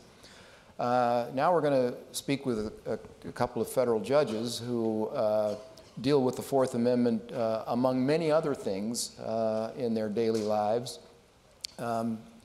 But they do have to deal with it primarily through the issuance of search warrants or the handling of motions to exclude evidence that was allegedly obtained through an illegal search or seizure, and also occasionally in civil actions where a party may allege that he or she's Fourth Amendment rights have been violated and that they're entitled to some form of remedy. So I'm joined on my far left by Judge Frank Whitney. He is not Judge David Hurd, as is often the case with judges. Judge Hurd had an emergency arise, and Judge Whitney graciously agreed to step in at the 11th hour at least. Judge Whitney has been a district judge in the Western District of North Carolina for about 13 years, I guess, and is currently the chief judge of that district. And then to my immediate left is Magistrate Judge Lisa Lenahan. Judge Lenahan is a magistrate judge in the Western District of Pennsylvania out of Pittsburgh, and she's been on the bench for about 15 years, I believe. So a lot of experience with these issues. And for the benefit of our public audience, I'd like each of them to explain a little bit about certain aspects of their role and how they deal with the Fourth Amendment. And I'll start with Judge Lenahan, because magistrate judges are typically the people to whom police and law enforcement officials come seeking a warrant. So would you tell us a little bit about your role as a magistrate judge and how that works? Sure. Magistrate judges, if you've ever heard of us on the federal level, are not appointed by the president like all the other district court judges are. We are selected by the sitting district judges in our district. And we do exist in, I think, almost every district in the country. We have a lot of overlap with the district judges in the civil cases. We handle a lot of civil matters as they do. But for the criminal matters, we are not permitted by the Constitution, because we are not appointed by the president, to try any felony criminal cases. However, what we do is all the preliminary work. So when there's a search warrant, like we've been talking about today, we review those and sign those. Arrest warrants, initial appearances, arraignments, and then deciding if someone should be released on bond or detained until trial. And once that process is over, in most courts, the case then goes to the district judge, like Judge Whitney, and they sort of take it from there and handle the issues that may arise from that. And for a typical search warrant application, how does that process work? Right. So let me just for the non-judges, non-lawyers here, just give you a little background. I like to think of the process for the government to obtain information as sort of a pyramid. So at the very top, the highest degree of requirement of a showing of cause would be a Title III wiretap, where you're listening to somebody talk right at the moment. Those are things that the district court would deal with. But the next level would be the Rule 41 probable cause warrant. So everybody's heard about it. Do you have probable cause? The FBI shows up. They slap the warrant down. Do you have a warrant? Yes, I do. Here it is. And then below that, there are other levels, which we'll get to later and which have been alluded to by the professors who have spoken to you today. So for a warrant application, it's Federal Rule of Criminal Procedure 41, and it lays it all out. And basically what it is a law enforcement officer or an attorney for the government, and usually it's both, can come to a magistrate judge in the district and ask for a warrant to show evidence of a crime, contraband or fruits of a crime, illegally possessed items, property designated for use in committing a crime, or a person who would be arrested. So what happens is, in practical terms, I would get, usually via email, but sometimes hand delivery, an affidavit. And the affidavit would be signed by, not signed, would have a signature line for an agent. So it could be FBI, it could be Homeland Security, sometimes it could be a postal inspector, because we get a lot of warrants for packages. And then I would review that affidavit and determine, is there probable cause? So that's sort of the rub, right? You've all heard it, everybody's heard it. What is it? I mean, it's what is probable cause? Honestly, it's not that hard of a thing to prove, as you might think. The Supreme Court in Illinois v. Gates says, probable cause to search is a fair probability that contraband or evidence of a crime will be found in a particular place. That's it. So I read that affidavit and I need to determine, is there probable cause? Then the agent and the assistant U.S. attorney will show up in my chambers and I will swear the agent, is everything that is in this affidavit true? He or she will say, yes, it is. They'll sign it, I'll sign it. The U.S. attorney will present warrants, I sign the warrant, and then it goes off to execution. And how often in that process do you have questions for them that they then have to fill in the blanks for you to be satisfied? So I would say sometimes, but the really important thing is that everything that I base my decision on has to be in the documents. So if I say, well, look, I don't know about this, you know, I don't really think you have enough to search mom's room in the house of this alleged drug dealer. You're telling me that the son's a drug dealer and you have evidence, but mom's in the house and you want to search mom's room too, and I don't think you have that. And they say, well, Judge, we really do, because, you know, we heard mom talking on one of the wiretaps where she says that she's going to cover, you know, the deal while son is off doing whatever. Well, that has to be in the warrant. Okay, I can't sign that warrant, because if that warrant goes to a motion to suppress before Judge Whitney, as he will tell you, he can only look at what is in that warrant. And let me just to point out some other things. I just described to you a process, right? And I said there were basically 3 people in the room, okay? The agent, the government lawyer, and me. So who's not in the room? Right? The defendant, the person who's being searched. There's nobody in that room for that defendant. So it is really, really important that the magistrate judge make sure that there's probable cause to search that person's home, their phone, their car, you know, whatever it might be. There's a case, Supreme Court decided, U.S. versus Leon, all the way back in 1984, that pretty much says the district court has to give great deference to the magistrate judge's signing of a warrant. So once I sign a warrant, it's probably going to be upheld, even if maybe the search, maybe I shouldn't have signed the warrant, honestly. The judges are kind of hamstrung, and I think Judge Whitney can allude to that. So when I mean, there's some judges here with me, we teach new magistrate judges. We always say to them, you are the Fourth Amendment, because it is really up to you to protect the rights of that person who is being searched. Thank you. So Judge Whitney, as the district judge, you typically see a Fourth Amendment case in a motion to suppress evidence.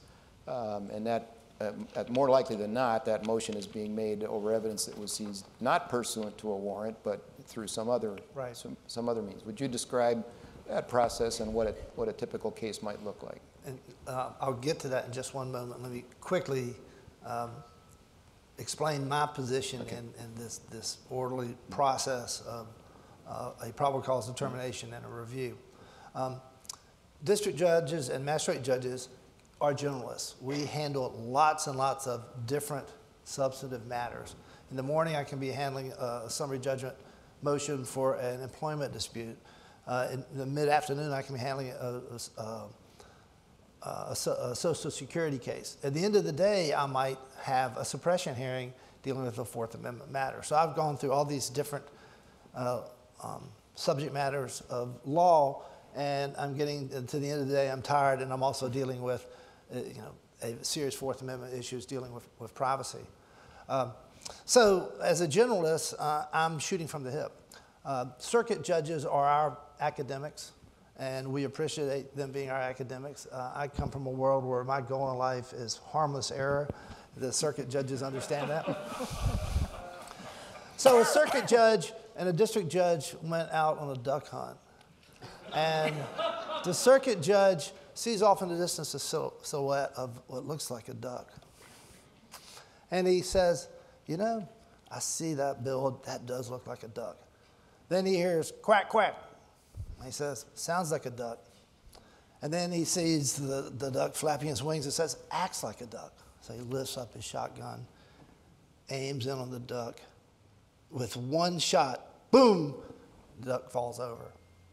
The circuit judge goes up, picks up his duck, is happy, throws him in his little duck bag, and they go walking on to the hunt. Bang, bang! The district judge turns to the circuit judge after he just fired 2 rounds, says, hope it's a duck. So that's where I come from in this process. The scholars are at the circuit level, and the magistrate judges are the individuals protecting the Fourth Amendment. So what do I do? Well, let me break it into 2 parts. My review of searches with warrants and my review of warrantless searches. The warrantless searches is where the district judges really get involved. When there's a search pursuant to a warrant, as Judge Linehan referred to, we follow the guidance from Illinois v. Gates, a 1983 Supreme Court case that says we are supposed to give great deference to a magistrate judge finding a probable cause. In fact, it's presumed valid so long as there's a substantial basis to support the warrant. And a substantial basis for the non-lawyer sounds like a lot of evidence. But for the lawyers, we know substantial basis isn't that much. It's just, can we look at the affidavit supporting that warrant, and if there's anywhere in there sufficient facts or allegations that would support the magistrate judge's issuance of the warrant, we have to find the warrant was appropriate. And we do because the federal magistrate judges take their jobs very seriously and do a very good job. And they frequently send the agents and the AUSAs back to say, you didn't get to that mother's room. You need a little bit more. Now, that doesn't show up in a record anywhere. We know that happens, though, because it does happen. Magistrate judges are telling the government to go get a little bit more evidence when they need it.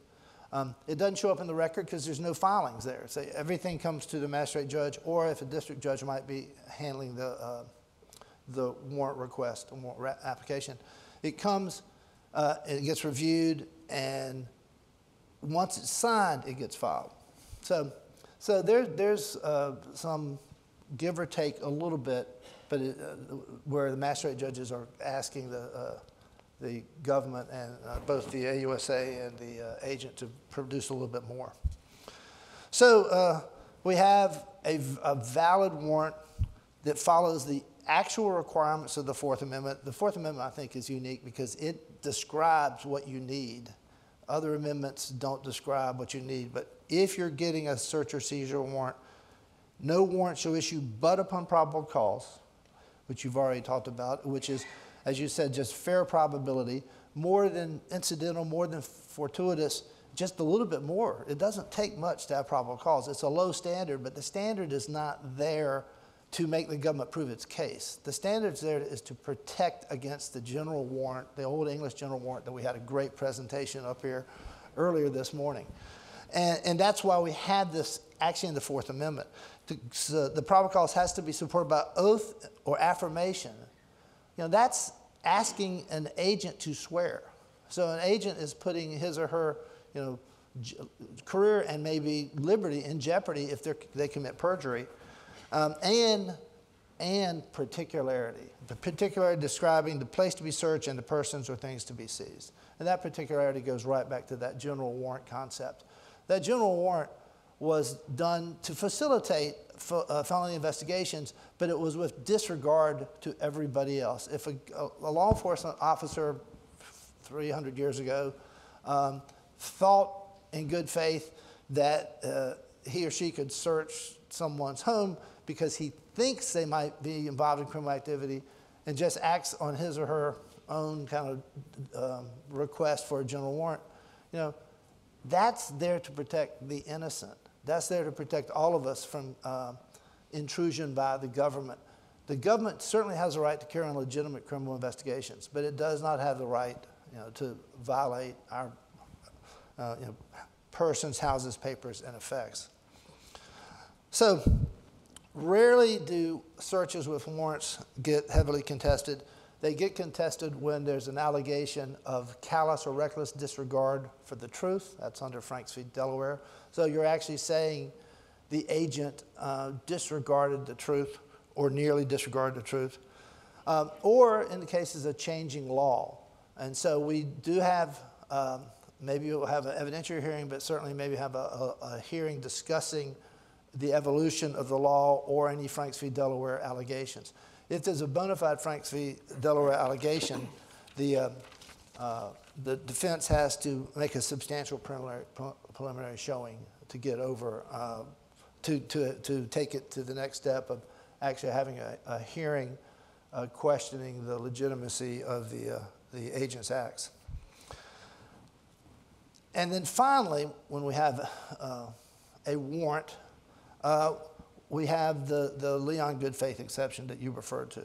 So if a law enforcement officer does his or her job and properly goes to a magistrate judge to get a warrant and relies in good faith on that warrant, and the warrant is facially valid, then even if later on there might be a determination by another court, me or the circuit, that there isn't probable cause, the evidence will probably not be suppressed because of the Leon exception. So that's where there is a warrant.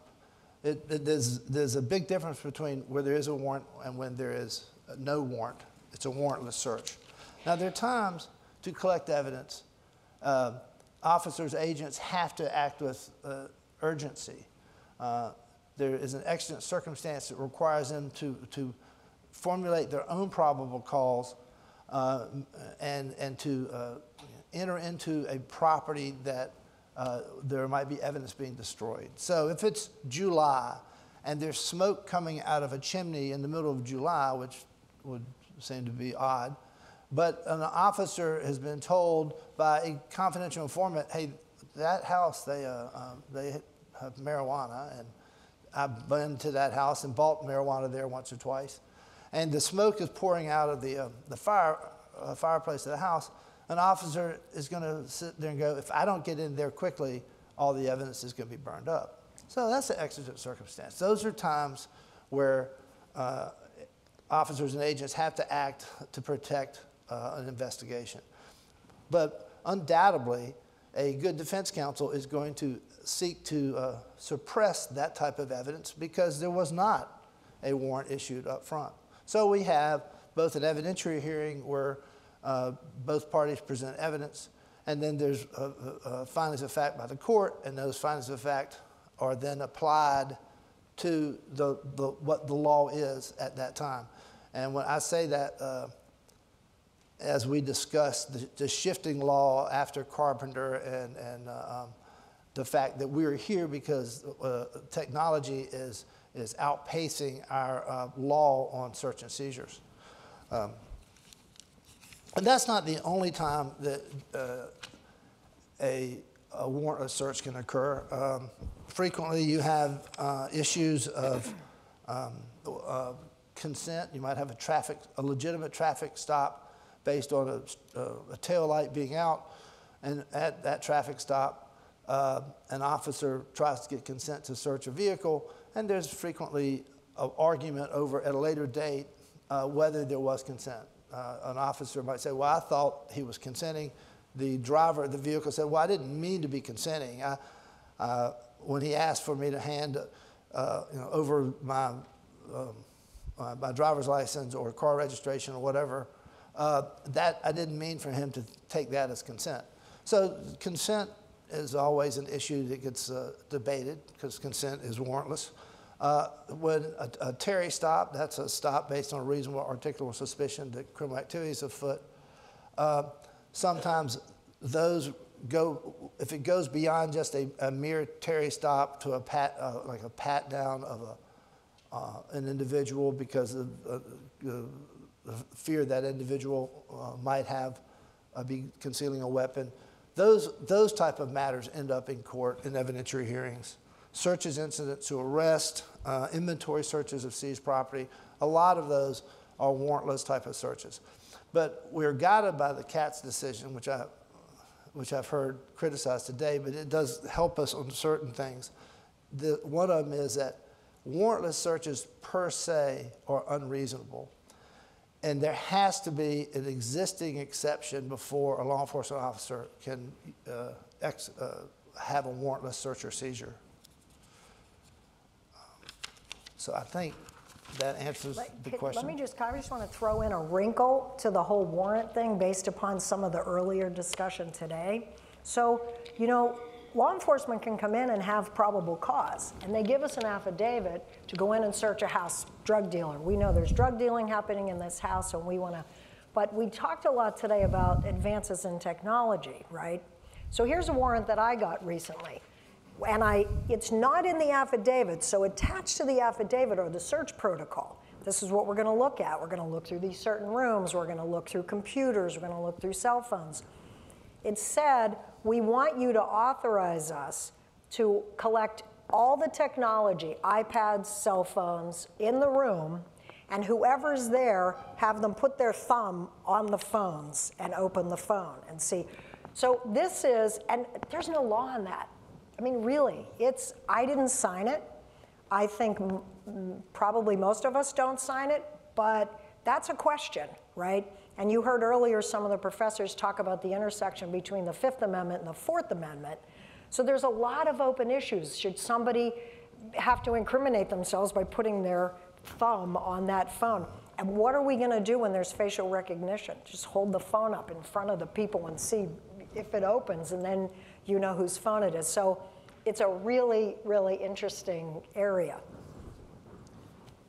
There's no doubt. The challenges for all of us in the courts are to come forward with reasonable methods to allow law enforcement, and the term reasonable is an issue, right, to allow law enforcement to do its job, but at the same time balance it against the need to ensure that all of us as individuals are protected against governmental intrusion or governmental abuse. And I want to bore into that a little bit more, because fundamentally, you as judges are typically confronted with a case where either there's strong evidence that a person is committing a crime, or in the case of a suppression motion, there's pretty strong evidence that they have committed a crime, and it can be a very serious crime.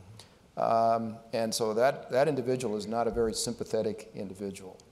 But Professor Gray talked about our collective interest in security, so that person, in effect, is representing all of us in terms of what police can do, what government intrusions there can be, and so forth. How do you talk about how you think about that and approach it? Do you? Yeah, I mean, sure. I mean, I can take a first crack at that. Look, this is a really hard thing. Right after 9/11, right, people were, how do I put this?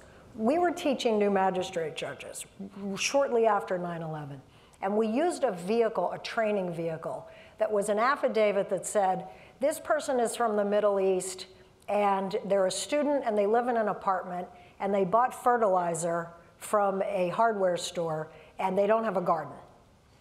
And we want to search their house because we think they're a terrorist and they're making bombs, because everybody knows that you use fertilizer in bombs, right?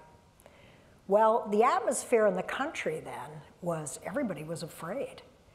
And when we use this as a training vehicle, almost every new magistrate judge said, I would sign that search warrant, and I would let the law enforcement go in. And then we talked to them about probable cause. 10 years later, we used the same affidavit, and nobody would sign it. So I think it's almost a study in we're human, and I think if somebody comes to you with a warrant for somebody, we think this person is going to shoot up a school. I mean, it is hard, but you have to apply those same principles of probable cause, because even though it's a terrible crime, or, you know, I get a lot of child pornography warrants, okay? There is nothing where, I mean, it is awful, and all the judges are nodding. I mean, this is horrible stuff that we see. Those are, I mean, those people, we want to stop those people, right? But you have to remember that it does affect everybody, and if you sign it for the person you think is a terrorist or a child pornographer, it will have ramifications to everyone else. You want to add to that? The probable cause has not changed, but the circumstances around it, technology have. And that's the challenge that we're facing. Is it too easy to do a legitimate investigation because we have iPhones that have everything on them or have access to a cloud? And I think that's even more so when you look at Carpenter, Riley, and all those cases. They're looking in part to the cloud, where not even beyond what you're carrying in your pocket, all that data is someplace else. And how we take probable cause today, and knowing that its definition and it's low standard. It is a low standard, but it's still a standard. It is, you know, it wasn't just put into the Fourth Amendment by the founders because they liked it. They adopted it. It had a long history at the time when they adopted it and put it in the Fourth Amendment. So, I mean, I don't have the answer, but I do believe probable cause is the same. It's just technology is different. Now, Title III wiretaps, that you talked about earlier, Congress made the standard for a wiretap higher than the mere Fourth Amendment standard. So Congress has the capability out there of weighing what is the best standard to apply. Do we increase the probable cause standard? Do we bring in more parties to the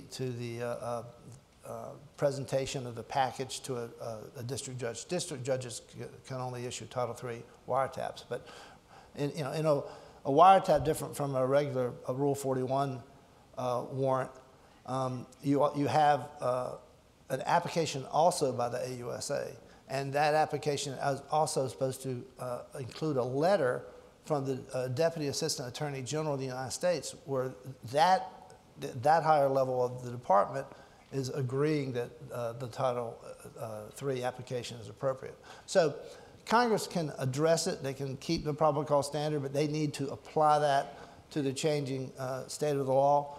Or we as judges can try to do that on a piecemeal basis. We're having to do it right now. I don't know how well we're doing. Like I said, my goal is harmless error. But sincerely, we all want to, we're not trying to make law, we're trying to follow the law. But right now, because we aren't getting the guidance we needed, I think we're making law. Yeah, and I want to come to that. Let me just say, Judges Whitney and Linehan have agreed to take some questions from the audience. So in a couple of minutes, I'll throw it open so you can think about your questions. The only caveat is short questions. But before we do that, let's come back to this technology point, because much of what you do is not always simple, but basically straightforward application of precedent and deciding what the law is and then applying it to the facts in the case. But as the preceding panels have indicated, with technology, it's such a fast-moving area that the legal doctrine hasn't always kept up. So, and I know Judge Linehan had at least one case that she really had to deal with that. So can you talk about how you have approached some of these cutting-edge questions? Sure, and I mean, just to, again, give the non-lawyers a real vision for what's happening here, the earlier panelists talked a lot about subpoenas And so that's a way that the government can get information, private information, without a warrant. But there are other ways. So like starting back, you know, from when you had the earlier telephone systems, and you read about this where you called the operator and you gave them the number that you were calling. So that kind of started this idea that phone numbers are really not that private. And so Congress did pass a law that says that you're allowed, the government can give me a piece of paper that says, Judge, we want to get all of the phone numbers that are being called from Mr. Whitney's cell phone and all the numbers that are coming into his cell phone. And the reason is that we think that we'll get information that is relevant to an ongoing criminal investigation. That's it. Nothing else, no affidavit, no probable cause. Okay, so you might say, well, all right, that's not a big deal. You know, the numbers that I call, I'm not too worried about. The next level, though, on the pyramid that I talked about earlier, is this thing that's called the Secured Communications Act, which goes back to this third-party doctrine that has been talked about all morning. And basically, it's again a statute that allows the government to obtain information that is stored by a third party. Now, there's a requirement, no probable cause, but the lawyer now has to say, give us specific and articulable facts showing reasonable grounds to believe that the requested information is relevant to an ongoing criminal investigation. Specific and articulable facts, so they throw in a couple things, probably not enough for probable cause. And we think that if we get this information, it's going to help us in an ongoing investigation. So what is this used for? Let me ask you this. Does anybody here think that the government can read your emails and no one has to tell you about it? Anybody? Yeah, right? Absolutely. Without a doubt.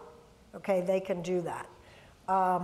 So they can use it to read your emails. They can use it for this CSLI that Professor Gray was talking about, cell site location information, which now has been decided by Carpenter. But let me just tell you a story about a case that I had, which was just like Carpenter, really. It was 10 years ago, so it was 2009, and the government said, we are investigating John Doe, and we think Mr. Doe is a drug dealer.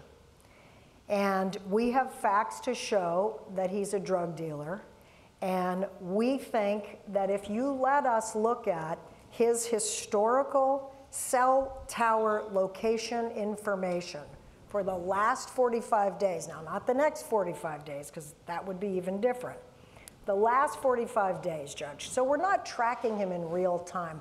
We just want to know where he's been for the last 45 days, every day. And we don't need a warrant for that. We want you to sign this order and order AT&T, whoever the cell carrier company was, to give us this information. And I said, I'm not so sure about that. I think that sounds like tracking to me. And if you track somebody, you need a warrant. So I want you to give me a warrant. And the government said, nope, we're not going to do that. So they made to me 3 arguments. And I think it's interesting because, you know, you might think 10 years ago is a long time, but it really isn't a long time at all. They said, first of all, this person is voluntarily giving their location information to the phone company because they're carrying a cell phone. And so they have no expectation of privacy. So they should just not carry a cell phone. Right? You're laughing. Now, 10 years ago, okay, I thought that was a ridiculous argument. It had a little bit more credibility. Today, I don't even think they would make that argument, but that was #1 argument. Second argument was, and anyway, they have no expectation of privacy because everybody knows you can be tracked by your cell phone. Well, again, now, I think we all probably know this, but 10 years ago, I didn't know it. It was news to me. So I thought, well, you know, it's like a reasonable woman standard. I'm reasonable, and I didn't know it, so I don't think it's reasonable. And then the third argument at the time was, well, it's not that accurate anyway, because all we're doing is triangulating from cell towers. And, you know, like one of the things that I said was, well, hey, maybe Mr. Doe every Monday goes to his neighbor's house after her husband leaves for work in the morning. I mean, this is an invasion of his privacy. Maybe Mr. Doe every Tuesday night goes to a location where there's an AA meeting. This is an invasion of privacy. And they said, well, no, you know, it's really not that accurate. But my point is that now it is that accurate, right? And so I wrote a very long and boring opinion where I said, no, I'm not going to allow this because you really should get probable cause. And honestly, it's not that hard. It is not that hard to get probable cause, but they were trying to make a point, okay? And so I wrote this opinion and I said, no, I'm gonna deny this. The circuit court overruled me, they reversed me and said, no, it's okay. And in their defense, the reason they did that is because there was a congressional act. And the act said, if you give information up to a third party, the government can obtain it, and they don't need probable cause. And so to the point that's been made over and over again today and that Judge Whitney just made, Congress is not keeping up with technology. These acts that I'm talking about were passed in the 80s and the 90s. There has been nothing since then. So technology is developing at such a rapid pace that in a year from now, there will be more capabilities. I mean, I talked about facial recognition. There's cameras. There's so much out there. Congress isn't keeping up with it. And it sort of falls to us as a court. And I'm not supposed to be making law, okay? That's not my job. But we have to make decisions. It's like, do I make you put your thumb on the cell phone if I'm searching your house? I mean, these are decisions that we have to make, and that's sort of the world that we're in right now. And you know, the other thing I just want to say is if you think about it, when I made that decision was in 2009. So Carpenter just came out, right? Carpenter basically said, yeah, Lenahan, you were right. I know they were thinking of me when they made that decision. But in the interim, the last 10 years, and even before that, this has been going on without a probable cause warrant. So it's been multiple years that this has been happening until the Supreme Court finally sort of caught up with it. Judge Whitney, you want to add anything to that?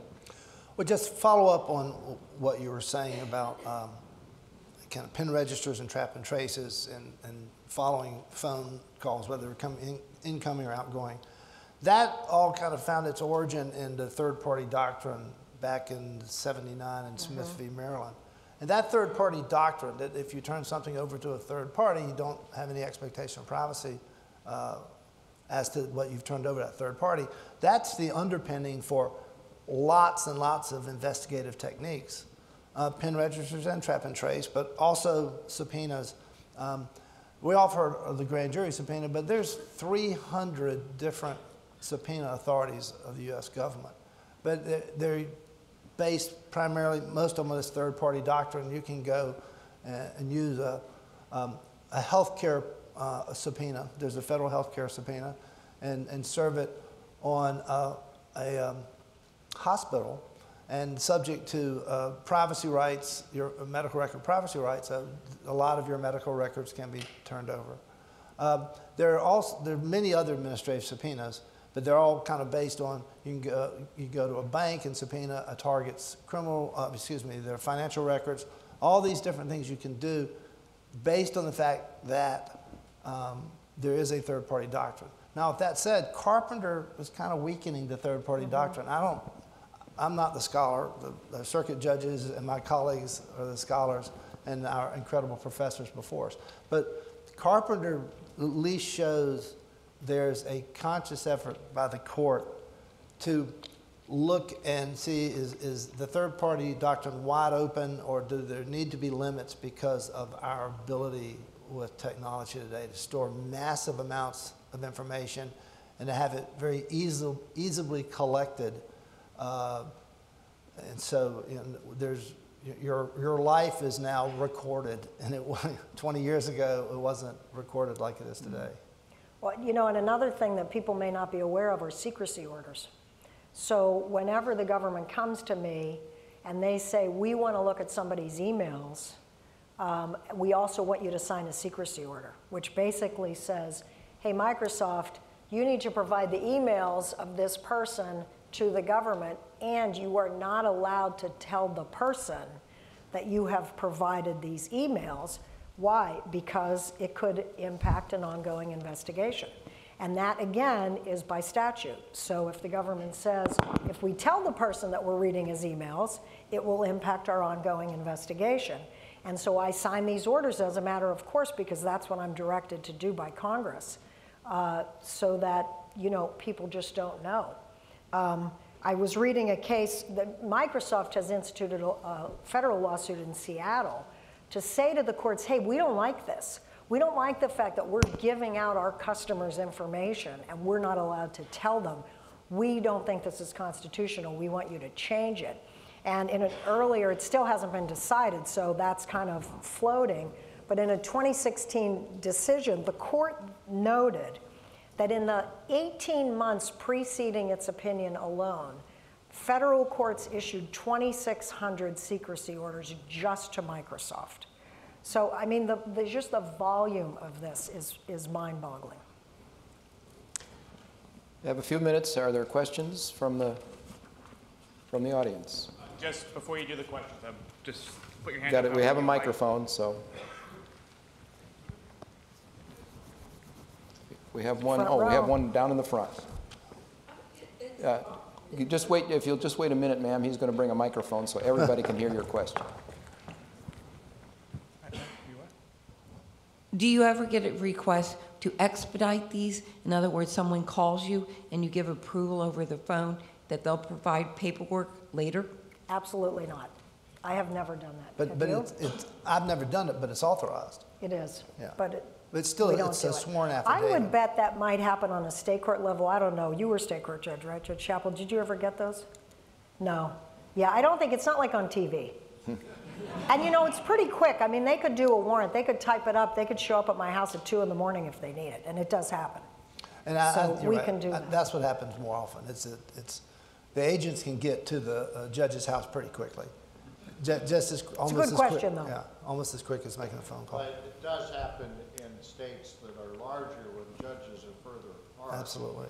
Not necessarily for time expediency, but for practical expediency.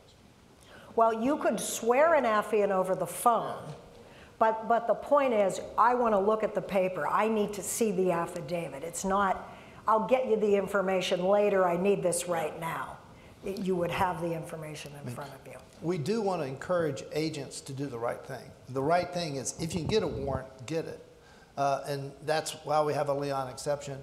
That's why we have particularity in the Fourth Amendment, is for agents to add that little bit of extra effort to make it over the line, and then they're operating with a warrant, and great. I mean, that's what the founders wanted.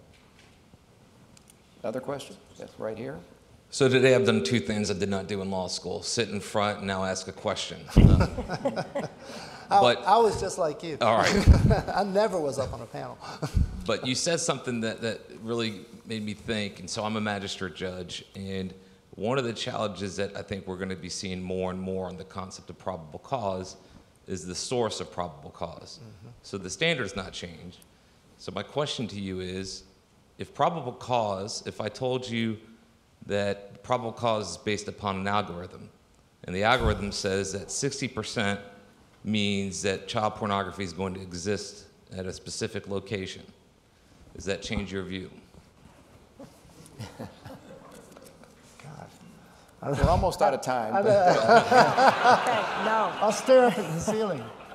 No, wouldn't change my view. Yeah. I think that we would struggle change. with it because Yeah. it's But machine it's a learning. good point. But then, I don't think it would change my view. No. It's a really good point because it's coming. right. Yeah. It is definitely coming. And it's a very good point. I mean, and just to kind of play off that a minute, unless there are other questions, I don't want to preclude that. You know, for example, what about, you know, I don't know if you've heard of this. We talk a lot about this in our conferences, the Internet of Things. What is that? Well, anything you have that's connected to the internet, your TV is connected to the internet if you have a smart TV, Alexa, your car, that OnStar thing. So let's say I get a warrant where OnStar is giving information that is being used as the basis for the warrant application. I mean, that's just another issue. did that person agree to let OnStar give me this information? Like OnStar says he was at the site of the bank robbery that happened, and so that's part of my probable cause, right? Am I allowed to even consider that? Because is that an invasion of privacy? I mean, there's just so much to this, it's kind of mind-boggling. Well, it's also going to be an issue with facial recognition, which is based on artificial intelligence, and there's also issues of built-in bias and things like that. It's not always accurate. Right, so you're going to be asked to issue a warrant based on a facial recognition technology, and there's a lot of underlying questions to that. Anyone last? Yes, sir. Here's one last question. You get the last question, sir.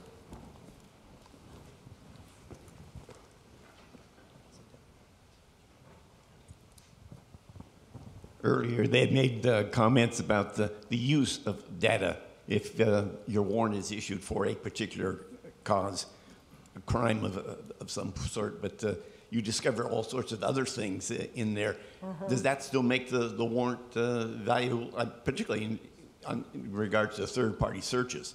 Well, if they're searching, for cell phone locations, but they discovered, something else. But really, really good question, right? Because this can happen. Let's say, Judge, you know what? We think that this person is a drug dealer and we want to look at their emails, and so I sign a warrant that Microsoft turns over all the emails. Well, guess what? They're also trafficking in child pornography. And now, it's a whole new issue. I think, technically, a good agent, if this happens in a house, and they go in and they're searching a computer and they're looking for drug evidence and they see child porn, they will stop the search, come back with a new affidavit and get new coverage because they don't want to be in front of Judge Whitney on a suppression motion. But I'm not so sure that always happens. No, I agree. I don't think it happens enough. But, I mean, plain view, who said that? Plain view doctrine, yeah. So if you have the lawful authority to enter the house and to go into whatever room you go into, and you get in there and you see a stack of photographs over on a desk, and you walk over and it turns out to be child porn, that's in plain view and you're authorized to be there. So I don't think it's... But what if it's on the computer? Are you allowed to look through all the files? And that's where you get containers. You have to go into each container. You have to make sure you have the proper authority to do that. It's a good question, and I think it comes up a lot. It's a complicated situation. A question that raises even more questions that we can't answer right now. We're at the end of our time. I thank Judge Whitney and Judge Linehan for their thoughtful remarks. And thanks to all of you for being here. It's been a great morning. I enjoyed it. That was good. Really, really enjoyed it. I got to read your opinion. It's boring. No. John, thank you for having me. Thank you. That was great. That was great.